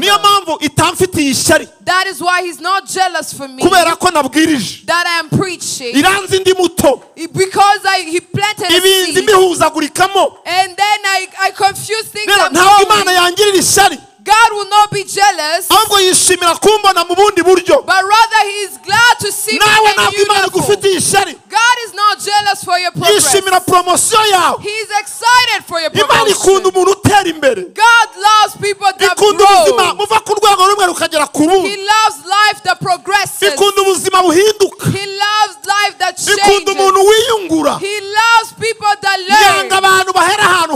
He doesn't like people that stay on one level. People that are stagnant. They're in a valley with no life. They call it a mud pit. God loves sources. Hallelujah. Does your life learn and grow? Does your lifestyle develop? Praise the Lord. That is the nature of God. He does not like things that are not well done. He likes clean things. When He created man, He assessed the work and said, what did I not do right? What is not right? I'm ready to change all things and make it new. If I have done it not well, I'm ready to redo it. But the work unto my name has to be excellent. When God assessed, He saw that man was restless. And He said, it is not good for man to be alone. Then He gave it as a revelation, so they wrote it. You, your mistake, you cover them. But God said, let it be written and known. bimenye ko hari ibyo ntakoze neza bwa mbere mbisubiramo That there is something that was incomplete, so I had to fulfill it. kugira ngo mubyigireho So that you may learn. gukora ikosa si ikibazo Because that being incomplete is not a problem. gusubira mu ikosa nicyo kibazo. Repeating the mistake is the problem. Bwana asifiwe. Praise the Lord. Bwana asifiwe. Praise the Lord. Imana ikunda ibintu byiyungura. God loves things that progresses. Bwana asifiwe. Praise the Lord. Imana ikunda ubuzima buhinduka kandi butera imbere. God loves a life that changes and grows. Ubushize mu minsi itambutse twinjiye mu bucukumbuzi bw'ibi byanditswe. In these past week we have been diving deep on these scriptures. Dusanga mu rurimi rw'ikigereki. And we found that in Greek. Nimba rurimi rw'ibanze bita the Koine Greek. That is called Koine Greek. Rw'abagereki. It's a Greek language. The original one. Hariho n'ikigereki kiri classique. So there is like the first traditional Greek and classic Greek. Ubu n'ubundi bwoko bw'ikigereki. But this is like the original roots of Greek. Bita Koine Greek. Called Koine Greek. Ijambo igishya. The word new. Ijambo new. The word new. Rifite ubusobanuro bw'ibice bibiri. Has two parts in explanation. Hari iryo bita ngo neos. There is neos. New in time. Bishya mu gihe. Bishya ariko mu gihe. New in time. Hakaba n'ibindi bita ngo kainos. And then there is kainos. Bishya new in nature. New in nature. Bishya mu miterere yabyo. New in nature. Muko biremye. How they're created. Bikaba bishya. In their kind, they're new. Twifashisha amajambo abiri. So through these two parts, kwinjira mu by'Imana irimo iravuga. We delve deep into what God is speaking to us this Dusanga morning. hari ibintu bishya Imana igiye kurema cyangwa iremye. And we found that there are new things that God is creating. Ariko bimwe n'ibishya mu gihe. Some are new in time. Ibindi biraba bishya mu miterere yabyo. Others are new in nature. Aya magambo abiri yose ahuriye ku kintu kimwe. Both these two words have the same root. Ikiza kugaragara nk'umusaruro. What will be the result? Ni ikitari kimenyerewe. Is a new thing. Ni ikitari gisanzweho. The unusual. Ariko byose bijya mu cyerekezo kimwe cy'ibyiza. They are both headed into good. N'uguhinduka bishya ariko biba byiza kurushaho. Meaning it's becoming new and better. Kuva mu bwiza tujya mu bundi. From glory to glory. Iyo usomye Bibiliya rero, when you read the word of God, ubona ibihe uko byagiye bikurikirana. You see how times and seasons change. Ukabona uko Imana yakoranye n'abantu muri buri gihe. How God operated with mankind through different kuva mu gitabo cy'itangiriro. All the way from Genesis kugeza mu byahishuwe. to Revelation. Harimo ibihe. There are seasons. Harimo impinduka. There are changes. Harimo imikorere y'Imana mu buryo butandukanye. Operations of God in various multitudes. Buri gihe cyose. Every season. Cyerekanaga imirimo y'Imana muri icyo gihe. Show the works of God in that time. Kigashyiraho imikorere y'Imana muri icyo gihe. And it established the works of God for that time. Hakabaho n'imikorere y'abantu muri icyo gihe. And there were the works of men in kuva that mu gihe cya time. innocence. From the time of innocence. Igihe cya Adamu na Eva bari muri Edeni. That is the time of Adam and Eve in Eden. Kugeza igihe basohowe muri Edeni. All the way until being chased out of bamaze gucumura k'Uwiteka. when they had sinned against God. Abateoloji babyita mu gihe cya innocence. The theologian called this period as muri the time of dispensation. innocence. It's a transition. hagakurikirwa n'igihe cya conscience. It is now followed by a time igihe cy'umutimanama. of consciousness. kuko umwana w'umuntu yari yemeje gukoresha ibitekerezo bye. Because man had now started to tap into their thinking. yari avuye ku isoko agiye ku isoko. They drew from the source all the way to the market. yari avuye aho byose biteguwe ajya aho byose yishakira. He went from where everything was prepared to preparing for umuntu himself. atangira kwirwanaho. Man started to hustle. icyo gihe haza imikorere mishya. Then came a new system. kuko bari mu gihe gishya. Because they were in a new time. bituma n'Imana ihindura imikorere y'abantu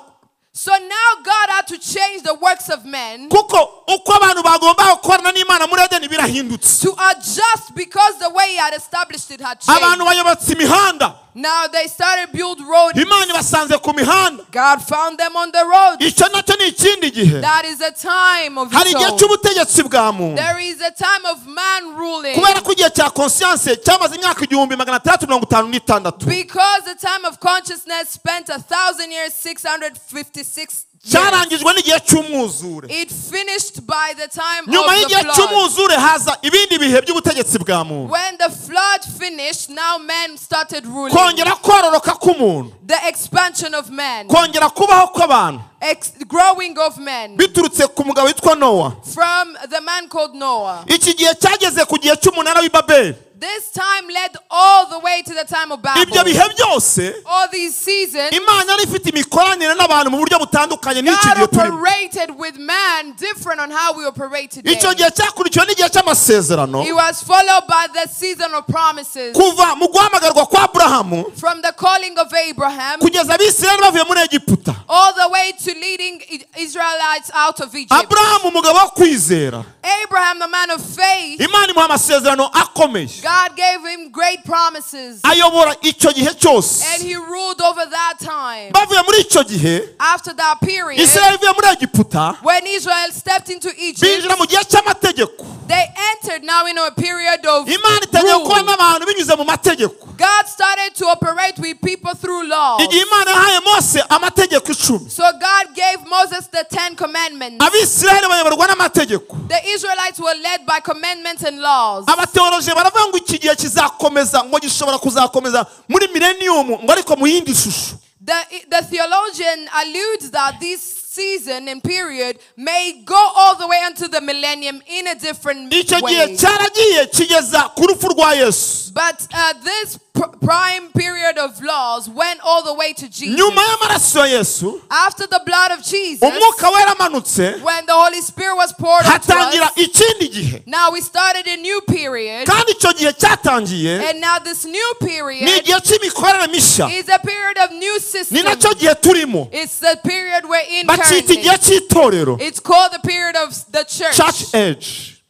ni igihe cy'itorero. It's the church age. ni igihe kandi cy'ubuntu. And it's the age of grace. ni ubuntu kubera iki? Why is it grace? kubera ko iki gihe Because this time tutazi igihe kizarangirira that we don't know when it will ariko end, kizarangizwa no kuza kwa Kristo gutwara itorero. but that will end with the second coming of Jesus for the kizakurikirwa rapture. n'igihe cy'itoteza ry'imyaka 7 Will be followed by great persecution aho abantu bazacungurwa n'amaraso yabo when people will redeem themselves by their own kubera blood ko banze kwizera amaraso ya Yesu. because they refuse to believe in the blood of icyo gihe Jesus. itorero rizaba rimaze kuzamuka. When the church will be raptured, abazaba basigayeho everyone remaining behind bakenera kwizera Kristo that would like to believe in Christ bazaba bari muri system ya antikristo. will be operating in the Antichrist icyo gihe system. gucungurwa umuntu azicungura For redemption, you have to pay a price kubera ko for abantu your banze own kwizera blood amaraso ya Yesu. because you refuse the blood of ibyo bihe Jesus. bikurikirwa n'ibihe by'ikinyagihumbi That is now followed by the millennium aho Yesu azaza akaba umwami mu isi when Jesus will rule onto this world imyaka 1000. for 1,000 years. icyo gihe Satani azaba aboshwe And Satan will be nawe bind abohwe up imyaka 1000. for 1,000 years. kubera iki ndi kuvuga ibi ngibi? Why am I giving this introduction? nuko buri gihe cyose It's because every season cyagiye kizana imikorere mishya. brought new systems. iyo umuntu atazi gusoma ibihe When you can't read and understand ntamenya times, guhindura, you don't know how to change. ntamenye no guhinduka. You don't know how to change yourself. iyo umuntu atazi gusoma ibihe When you can't assess and aguma mu read bya seasons, kera you remain in the old, kandi ibishya byajemo. yet the new are here. buri gihe rero cyose So every season kirimo ubutabazi bw'Imana. has a rescue from God. ubutabazi bw'Imana buri mu myaka, The rescue from God is in buri mu ages. minsi, It is in days. buri mu masaha, It is in hours. buri mu munota, It is in minutes. buri mu masegonda. It is in seconds. n'ubu ndi kuvugana namwe Even as we speak, hari ibyo Imana irimo irakora there are things God is kubera ko doing. uyu munota Because this minute, hari icyo Imana yabitsemo, God has prepared something kubera for ko it. igihe ni ububiko bw'Imana. Time is a storage for God. buri saha yose Every hour, hari isezerano. There is a promise. hari isezerano ry'umunsi, There is a promise of a day. hari isezerano ry'imyaka, There is a promise of years. hari isezerano ry'ibihe. There is a promise of a season. Turi mu bihe rero Now we are in aho season Imana irimo iravuga ngo where God is saying, ngo byose all ndabihindura bishya, things I'll make new. byose All things ndabihindura bishya. I will make new. Ni bishya mu gihe, They're new in time. hari ibyo Imana iza guhinduza igihe, God will change some things because of time. biza gusaba ko Imana iguhindurira ibihe Now we will require God to change the time kugira ngo you're hagire in, ibitangira bishya. so that the new will Mu come. gitabo cya Daniyeli kabiri In Daniel chapter 2, Bibiliya iravuga ngo ndi Imana inyuranye ibihe. God says, I am a God who changes time. Imana ijya igwisha imvura mu gihe cy'izuba. God makes rain come in a dry season. Imana ijya itanga ubuzima mu gihe cy'ubukene bwinshi. God gives life in a Mu gihe poverty-stricken time. cy'umwuma ukomeye, In a season of dryness, Imana ijya yuhira imitima y'abantu. God pours and waters the hearts Kubera ko of men. Imana ntabwo ikontororwa n'ibihe, Because God is not controlled by time. isumba ibihe, He is greater than igira time. ijambo ku bihe, He has a word of a igira time. ijambo ku He minsi. rules over days. Mbese iminsi yagutwaje uburetwa, Our days leading you as mbese iminsi yakujyanye a ahakomeye, slave. Our days oppressing mbese you. iminsi yarakunanije. Our days oppressing you. Yobu yigeze kuvuma umunsi yavutseho, Job once cursed the day he was born. mbese hari umunsi wabaje ubuzima bwawe.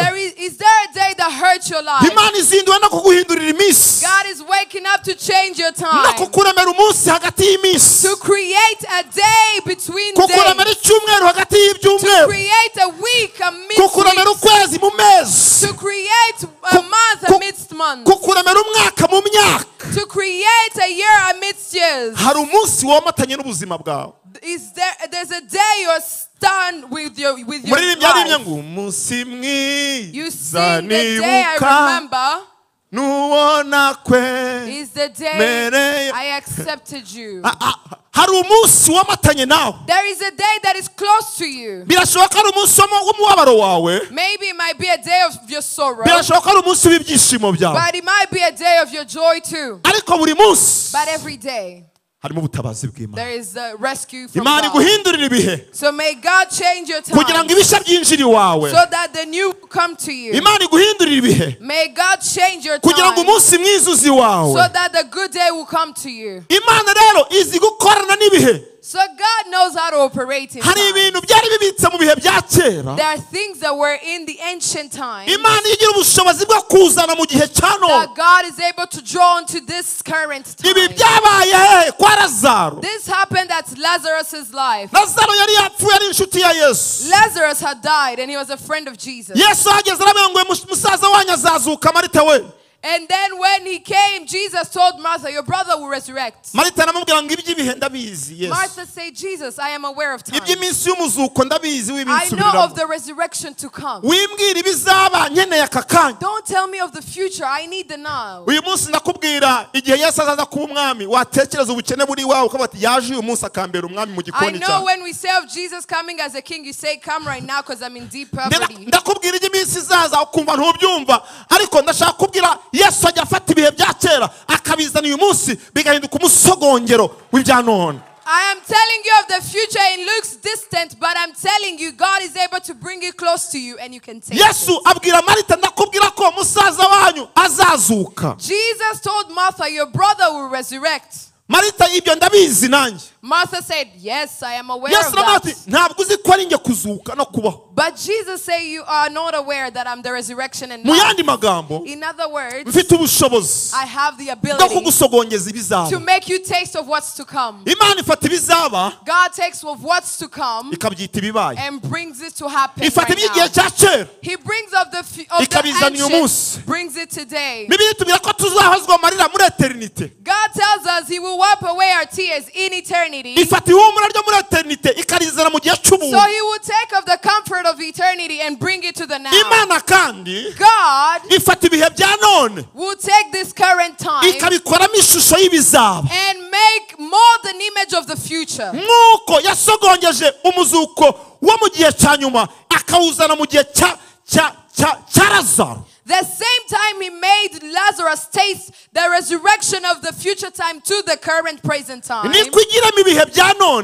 the way he creates this season and time to project off to the times ahead. He will create joy for the now to reflect and foresee what's to come. That happened to Abraham.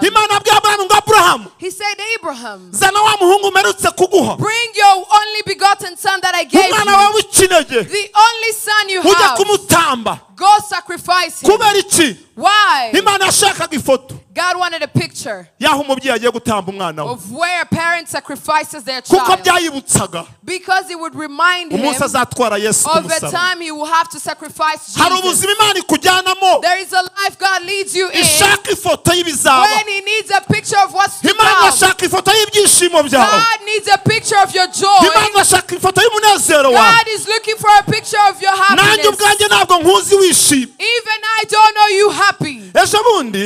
Yesterday, a few days ago, there is a person we were praying together. Me, I was praying, but he has a lot of problems. He was crying continuously. Every word we say, they will cry. And then I came in the office laughing.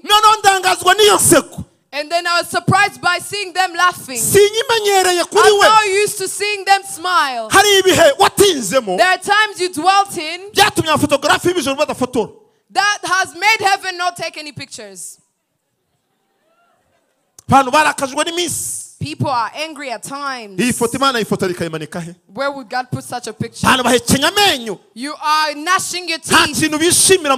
You are not joyful for anything in life. Besides God, even yourself, you won't take a picture. But God wants to change that. God wants to change your life. He wants to see you joyful. He wants to see you happy. He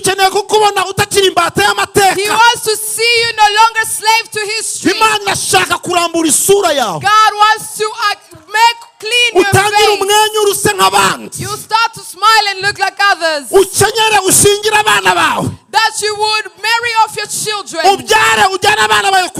you would give birth and take your kids to school. That you would live the barren life. God will put a finish to it. He did this to the Manoah. To Manoah. God did this to Manoah. They were barren. And God said, I'm fed up of this image. I need a home with a child where the baby cries at night. I want you to buy Pampers. I want to see you with a baby, mother. Hallelujah. Then God sent off his angel. Go to the home of Manoah. You will find a barren man. No, he didn't even miscarry. That parent is a barren man. Tell them I'm giving you a child. The angel came and didn't find Manoah. He was in the fields. He talked to the woman. Then the wife went to talk to his husband. And then when they came, the angel had departed.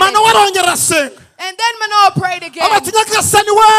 Father, Lord, send off the angel to tell us how we ought to raise this child. We are not used to this. We are used to barrenness. We are not used to this life. We are used to our sorrow. We are used to finding food for only two. But now you are bringing a third person. So send off the angel to give us instructions. This week, what God is doing is not your responsibility. These are your responsibilities. It is a life that is changed. How are you going to live now that you have a baby? How are you going to live off when you have the capital? Pastors, how are you living with anointing? Are we seeing you or not? How are you living when you have a good job? What, tell us how we are to treat this child. How are you going to treat yourself? How are we to live in this life following God's doing?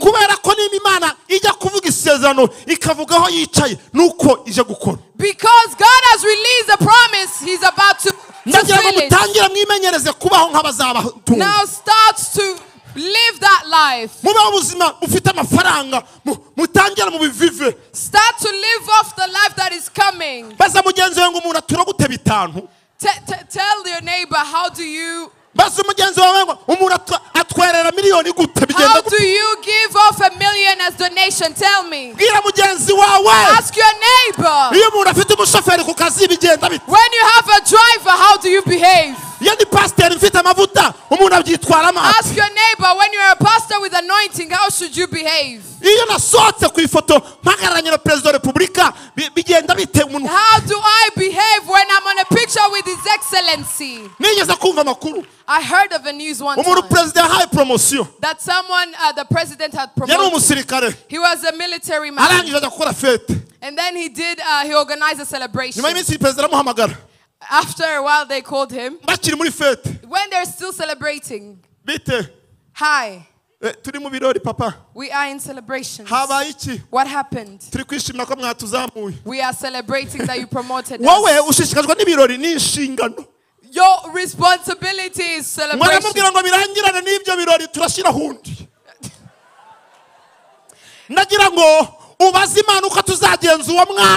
Ask God how we are to treat the child. The promotion is coming. But after the promotion, how should you behave? Being remembered by God is coming. I see someone here. They're a military man. God is promoting you.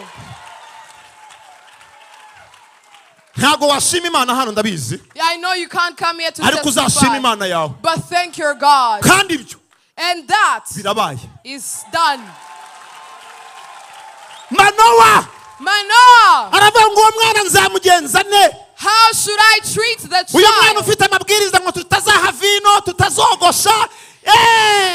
This child comes with so much instruction. No vine, no shaving. Because of the level God is taking you to. Is a level with instructions. It has a lot of instructions. You can't eat a corn off of the street without level. It has instructions. You do not talk to anyone like that. It has instructions. I am telling you. He who sits on the throne is making all things new. He is making all things new. Some you might contribute to it, but there are others that will just require you to act. In Numbers 27, there were some daughters of a man. You read the Bible? Hey, he's somebody who couldn't.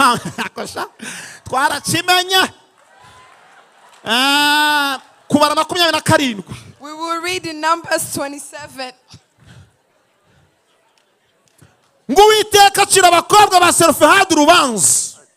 Numbers 27, chapter 1. The Lord, then came the daughters of Zelophehad.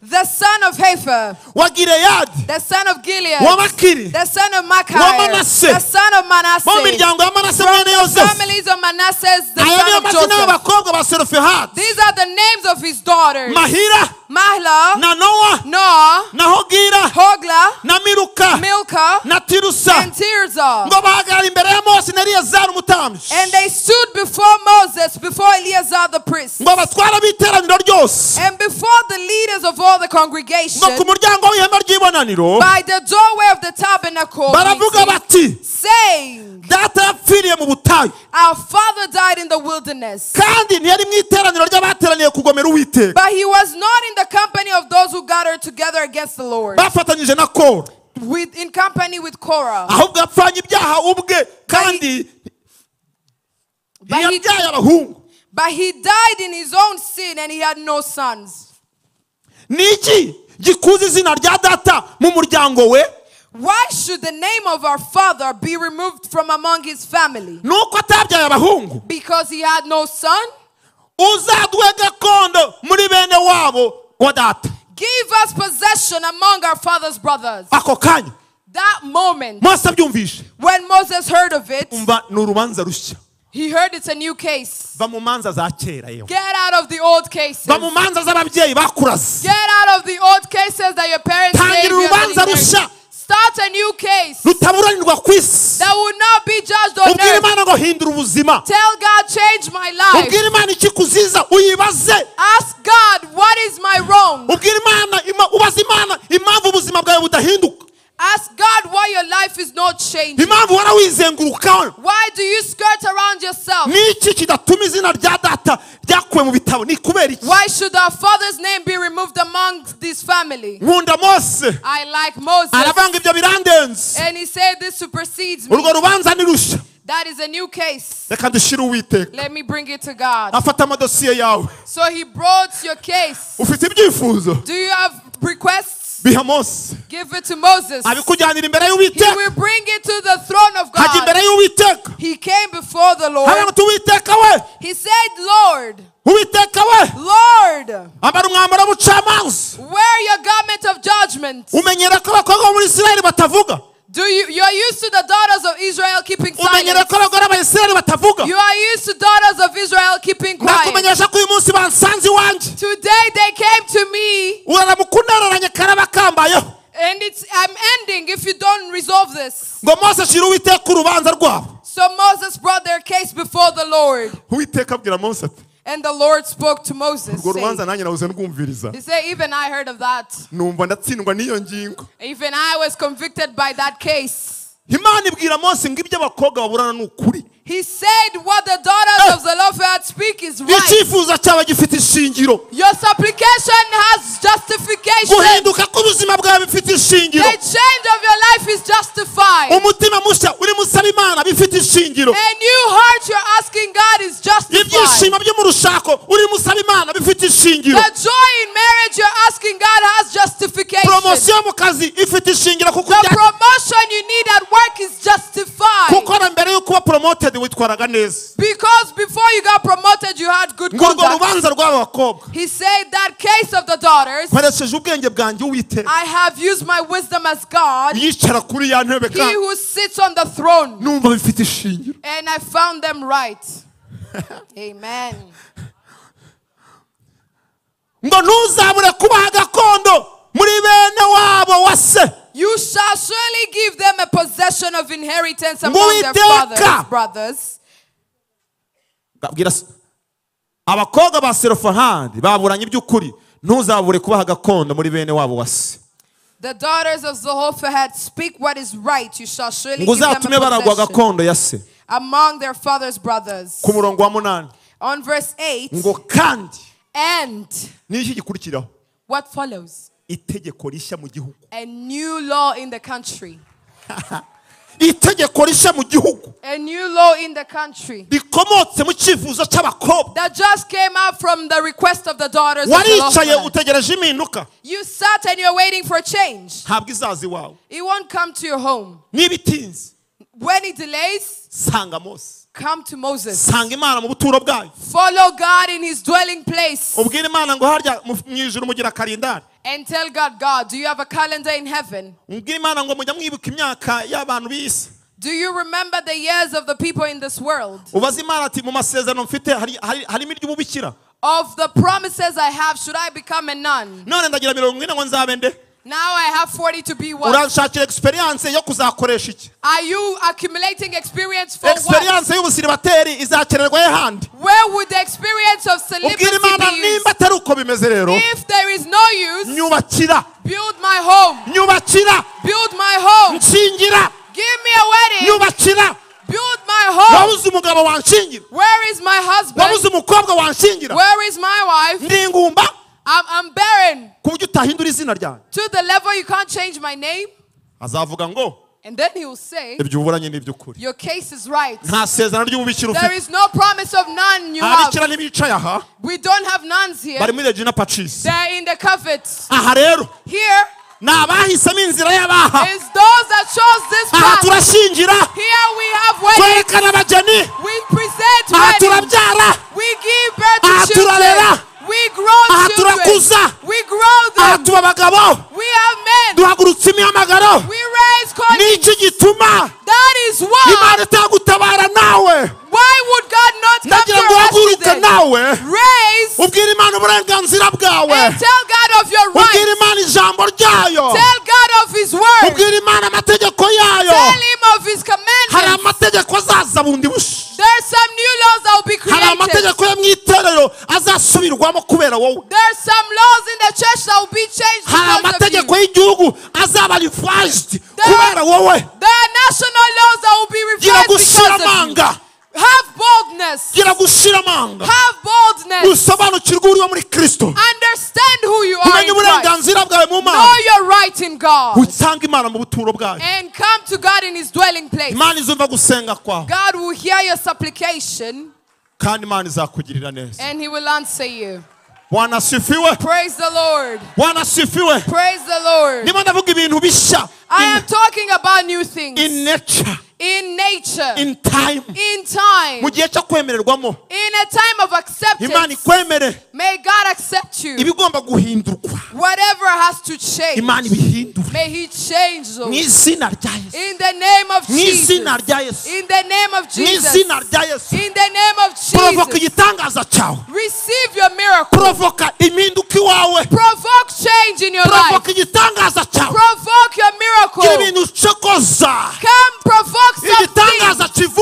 Let something be born. Shake things. Bring change. We are looking at Mary in the wedding in Cana. She was in Cana at the wedding. And provoke. When Mary came, he knew the problem. And he knew, she knew that the wine had finished.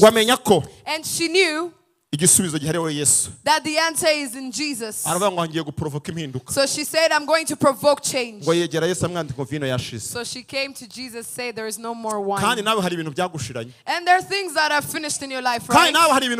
You also have things that have expired. Your joy has dried out. Your love has gone. The anointing has reduced. You no longer pray at night. There are things that have run out. And you have to accept it. Do not cover it. Accept it. That there is something that ran out in you. When you don't accept it, you won't have the power and strength to find the new. You are still in the Old Testimony. Old. Very old. Ancient. Long gone. Oh, long time when I had money. The money, when the money was still here. I was very generous. How about now? hari ibintu byagushiranye, some things have run out. mu mutima byarashize, They have run out in your life. mu bugingo They byaragushiranye, have run out in your soul. mu gikoni They have byaragushiranye, run out in your actions. muri konti They have byaragushiranye. run out in your accounts. Dukeneye Mariya ngo provoke igitangaza. We need a Mary to provoke a Dukeneye miracle. Mariya ngo provoke We igitangaza. need a Mary to provoke a Ba Mariya miracle. bazi guhuza ibibazo n'ibisubizo. The Marys can connect a problem and a solution. Bazi guhuza ibibazo They n'ibisubizo. can connect a problem and a solution. Bigeze kwa Yesu aravuga ngo, When he got to Jesus, he said, mugore woman, tubigendanyemo dute?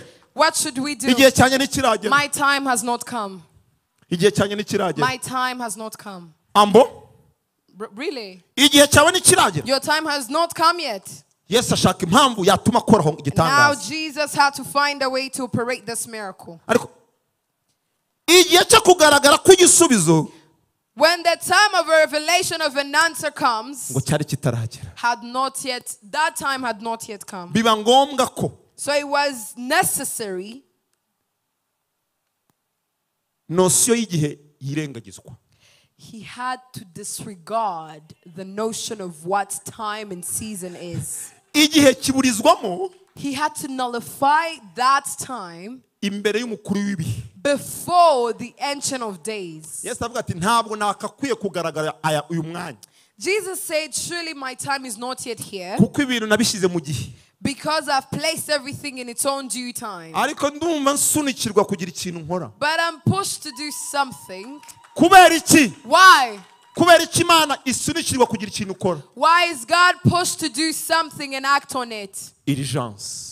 The emergency. Hari ibintu byihutirwa. Some things are Hari ibintu urgent. byihutirwa. Some things are urgent. Mu bukwe bw'Ikana hari ibintu In byihutirwa. the wedding in Cana, some things are Ibintu urgent. bigomba gukemurwa mbere y'igihe cyateganyijwe. Things had to be prepared before time. Ibintu bigomba kuvugururwa mbere y'igihe. It had to be renewed before its Yesu due asuzumye time. asanga harimo urgence. When Jesus assessed the situation, he found an emergency. Muri psychology In psychology, harimo principe esheshatu za urgence. there's like 6 principles of emergency. Iya mbere ni communication. The first one is communication. Gutangira amakuru ku gihe. To give news in due time. Vuga ibyawe hakiri kare yewe. Say, present your case on time. Ibyo wifuzwa bimenywe n'Imana. So that your things will be known by Ngo God. mubyingingiye mubisabiye mushimye. Interceding and thanksgiving. Vuga ikibazo kiri ahantu. Present your case. Mutangire amakuru ku gihe. Give the news in time. Icya kabiri Second, ni commitment. it's the commitment. Ugomba kugira ubushake You have to have the no commitment kuba igisubizo. to be an answer, Ubushake bwo gutabara. to be a solution. Ibi ni byakorerwaga muri Mariya.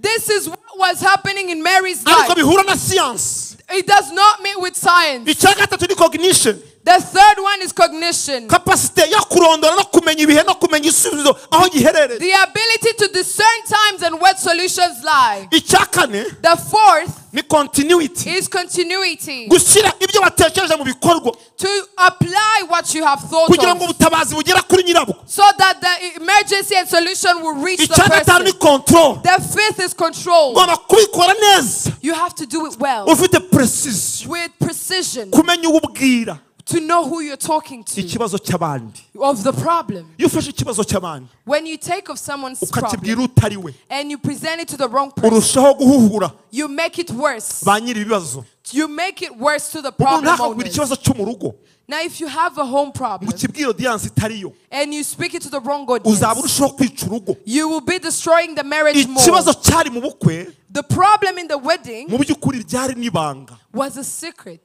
Yakobo kwivugaga bucece She had to whisper it batamenya situwasiyo ya mikoro ari muri ubwo bukwe. so that people would not assess the financial Byasabye Yesu means. kumwongorera.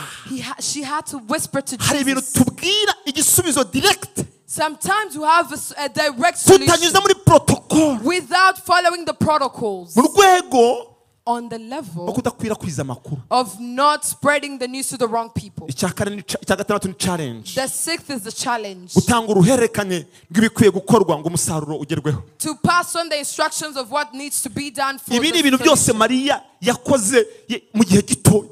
All of this Mary applied in such a short time. Yesu arashaka guhindura ibintu byihutirwa iwawe. Jesus wants to change things that are urgent in your life. Kandi araza mbere yo gusenya k'urwo rugo. And he will come before the destruction of that marriage. Barakuziza iki? What are they accusing you of? Icyo uzizwa That they're accusing you of nicyo ajeho. is what he's coming straight to. Kandi aje mbere y'igihe. And he's coming before time. Aratanguranwa na divorce. Because he's rushing before the divorce. I'm talking about emergencies. There are things that are necessary and urgent. There are some things that are necessary but they're not urgent.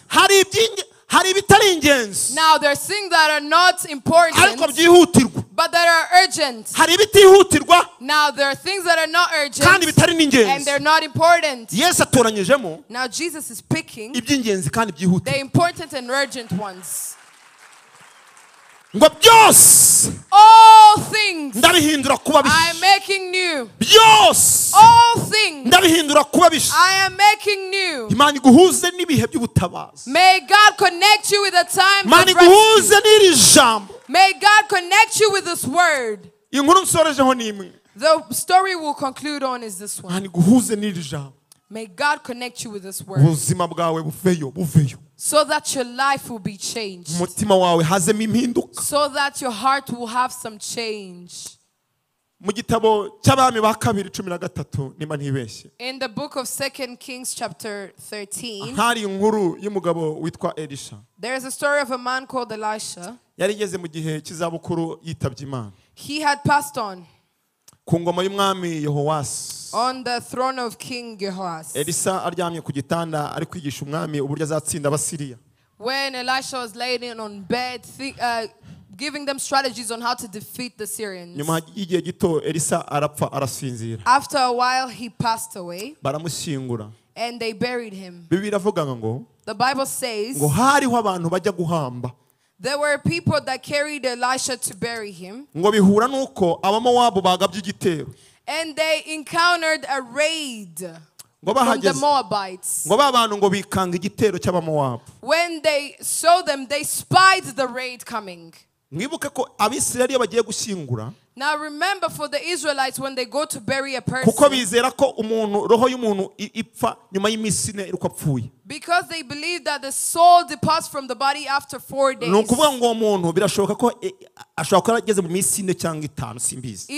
So I'm assuming that maybe this man was 3 to 4 days in death. When they were going to bury him, they spied a raid from the Moabites. So they decided to save their own lives. They tried to see where to throw their dead person. They found the tomb, so they dropped the body there. There laid the anointing of a servant of God who passed away. When they threw the body in the tomb of Elisha, they were running. They didn't know what was happening. He who was dead came to life. He woke up. He arose and shook. When he looked, he found himself in the cemetery. What has resurrected him? Anointing. Anointing. Your problems will not take away who you are. The circumstances you're through will not change your anointing. Elisha had died, but the anointing was still alive. God targeted the anointing of Elisha, and then the dead man came to life. So the problem wasn't being rejected. The problem is not that you're rejected. The importance is where. Where were you rejected at? Whose hands are you in? Those that were thrown to the hands of God, they are rising. The problem is not what you go through. What is important is who you are with in that circumstance. Even Jesus on the cross, he gave a direction to the man who was with him. Elisha in his tomb gave life to a dead man. Even you can now connect with God, and you will change the life of another person. You make new things in the life of someone else. There is someone who might. Someone can say the pastor preached well and the word has come to pass. Jesus will not do all things. muzakorana n'ijuru kuzana impinduka. You will work cooperatively with heaven to bring gira umuntu change. uha ibyiringiro. Now give hope to someone. gira umuntu usubiza mu buzima. Have someone you encourage.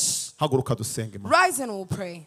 fatanya n'Imana guprovoka impinduka. Connect and collaborate with God to bring change. fatanya n'Imana kurema ibihe bishya mu bandi. Work together with God to bring change in the lives of fatanya others. n'Imana gutanga ibisubizo muri sosiyete. Collaborate with God to bring answers in the society. ngo byose All things ndabihindura bishya. I will make new. bimwe irakoresha igihe, With time, ibindi yikorere, others He will do. ibindi ikoresha abantu, Others He will use men. ibindi itume marayika. Others He will send the angel. ariko impinduka yo igomba But kuba the iwawe. change is imminent. iyo ibyo Imana yabisinye. That He has signed it off. mwami turagushimiye Lord, we thank you kubw'ijambo ryawe for your word ritanga ubuzima. that gives life. ubuzima nibuze muri bene da. Let life comes in the life of our brethren. imibereho nigaragare mu bwoko bwawe. Let their lives be changed. ukora imirimo n'ibitangaza. Do miracles and wonders. ibyo uvuze ubikore. What you have spoken, bring it to ibyo uvuze pass. ubikore. What you have spoken, bring ukura it to abantu mu pass. bituro. Take people out of tombs. ukura abana bawe mu madeni. Take your children out of ukura abana bawe mu loans. byaha. Take your children out of sin. ukura abana bawe mu buretwa. Take your children out of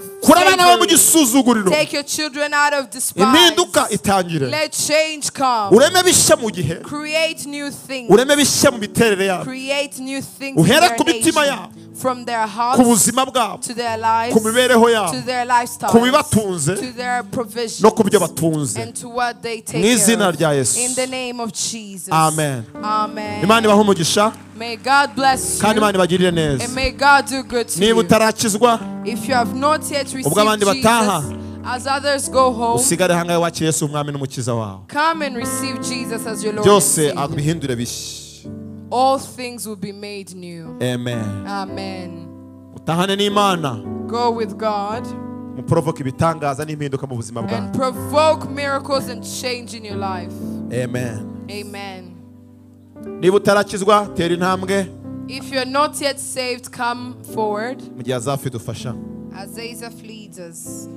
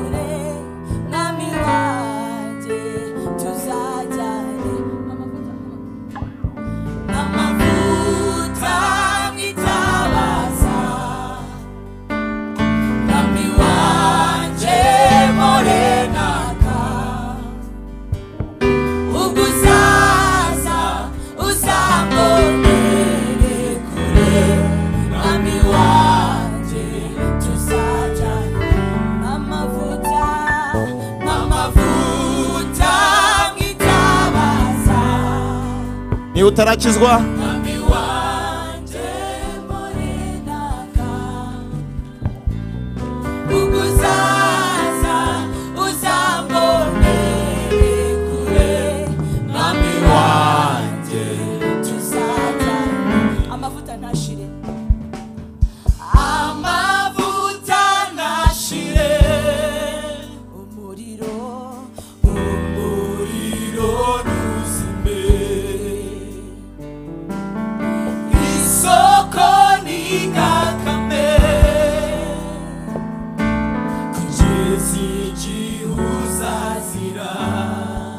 niba utarakizwa waba udukurikiye online.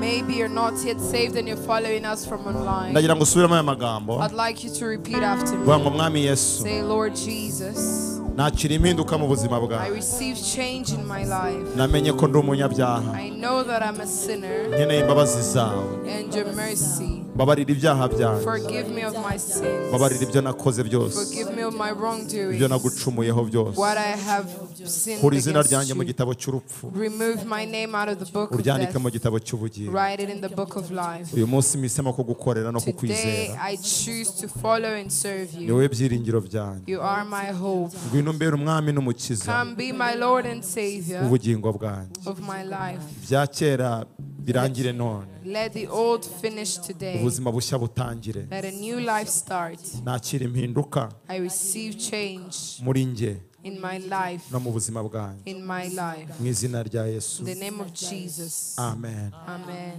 Imana iguhe umugisha. May God bless you. Yesu azana impinduka mu buzima bwawe. And may Jesus bring change in your life. Ushaka itorero ry'umwuka rikwegereye cyangwa Zen Temple iri hafi yawe. You can either locate a Zion Temple near you or another church. Bakurere kugira ngo bashe gukura. So that they may grow you and nurture you. Imana iguhe umugisha. May God bless you. Amen. Amen.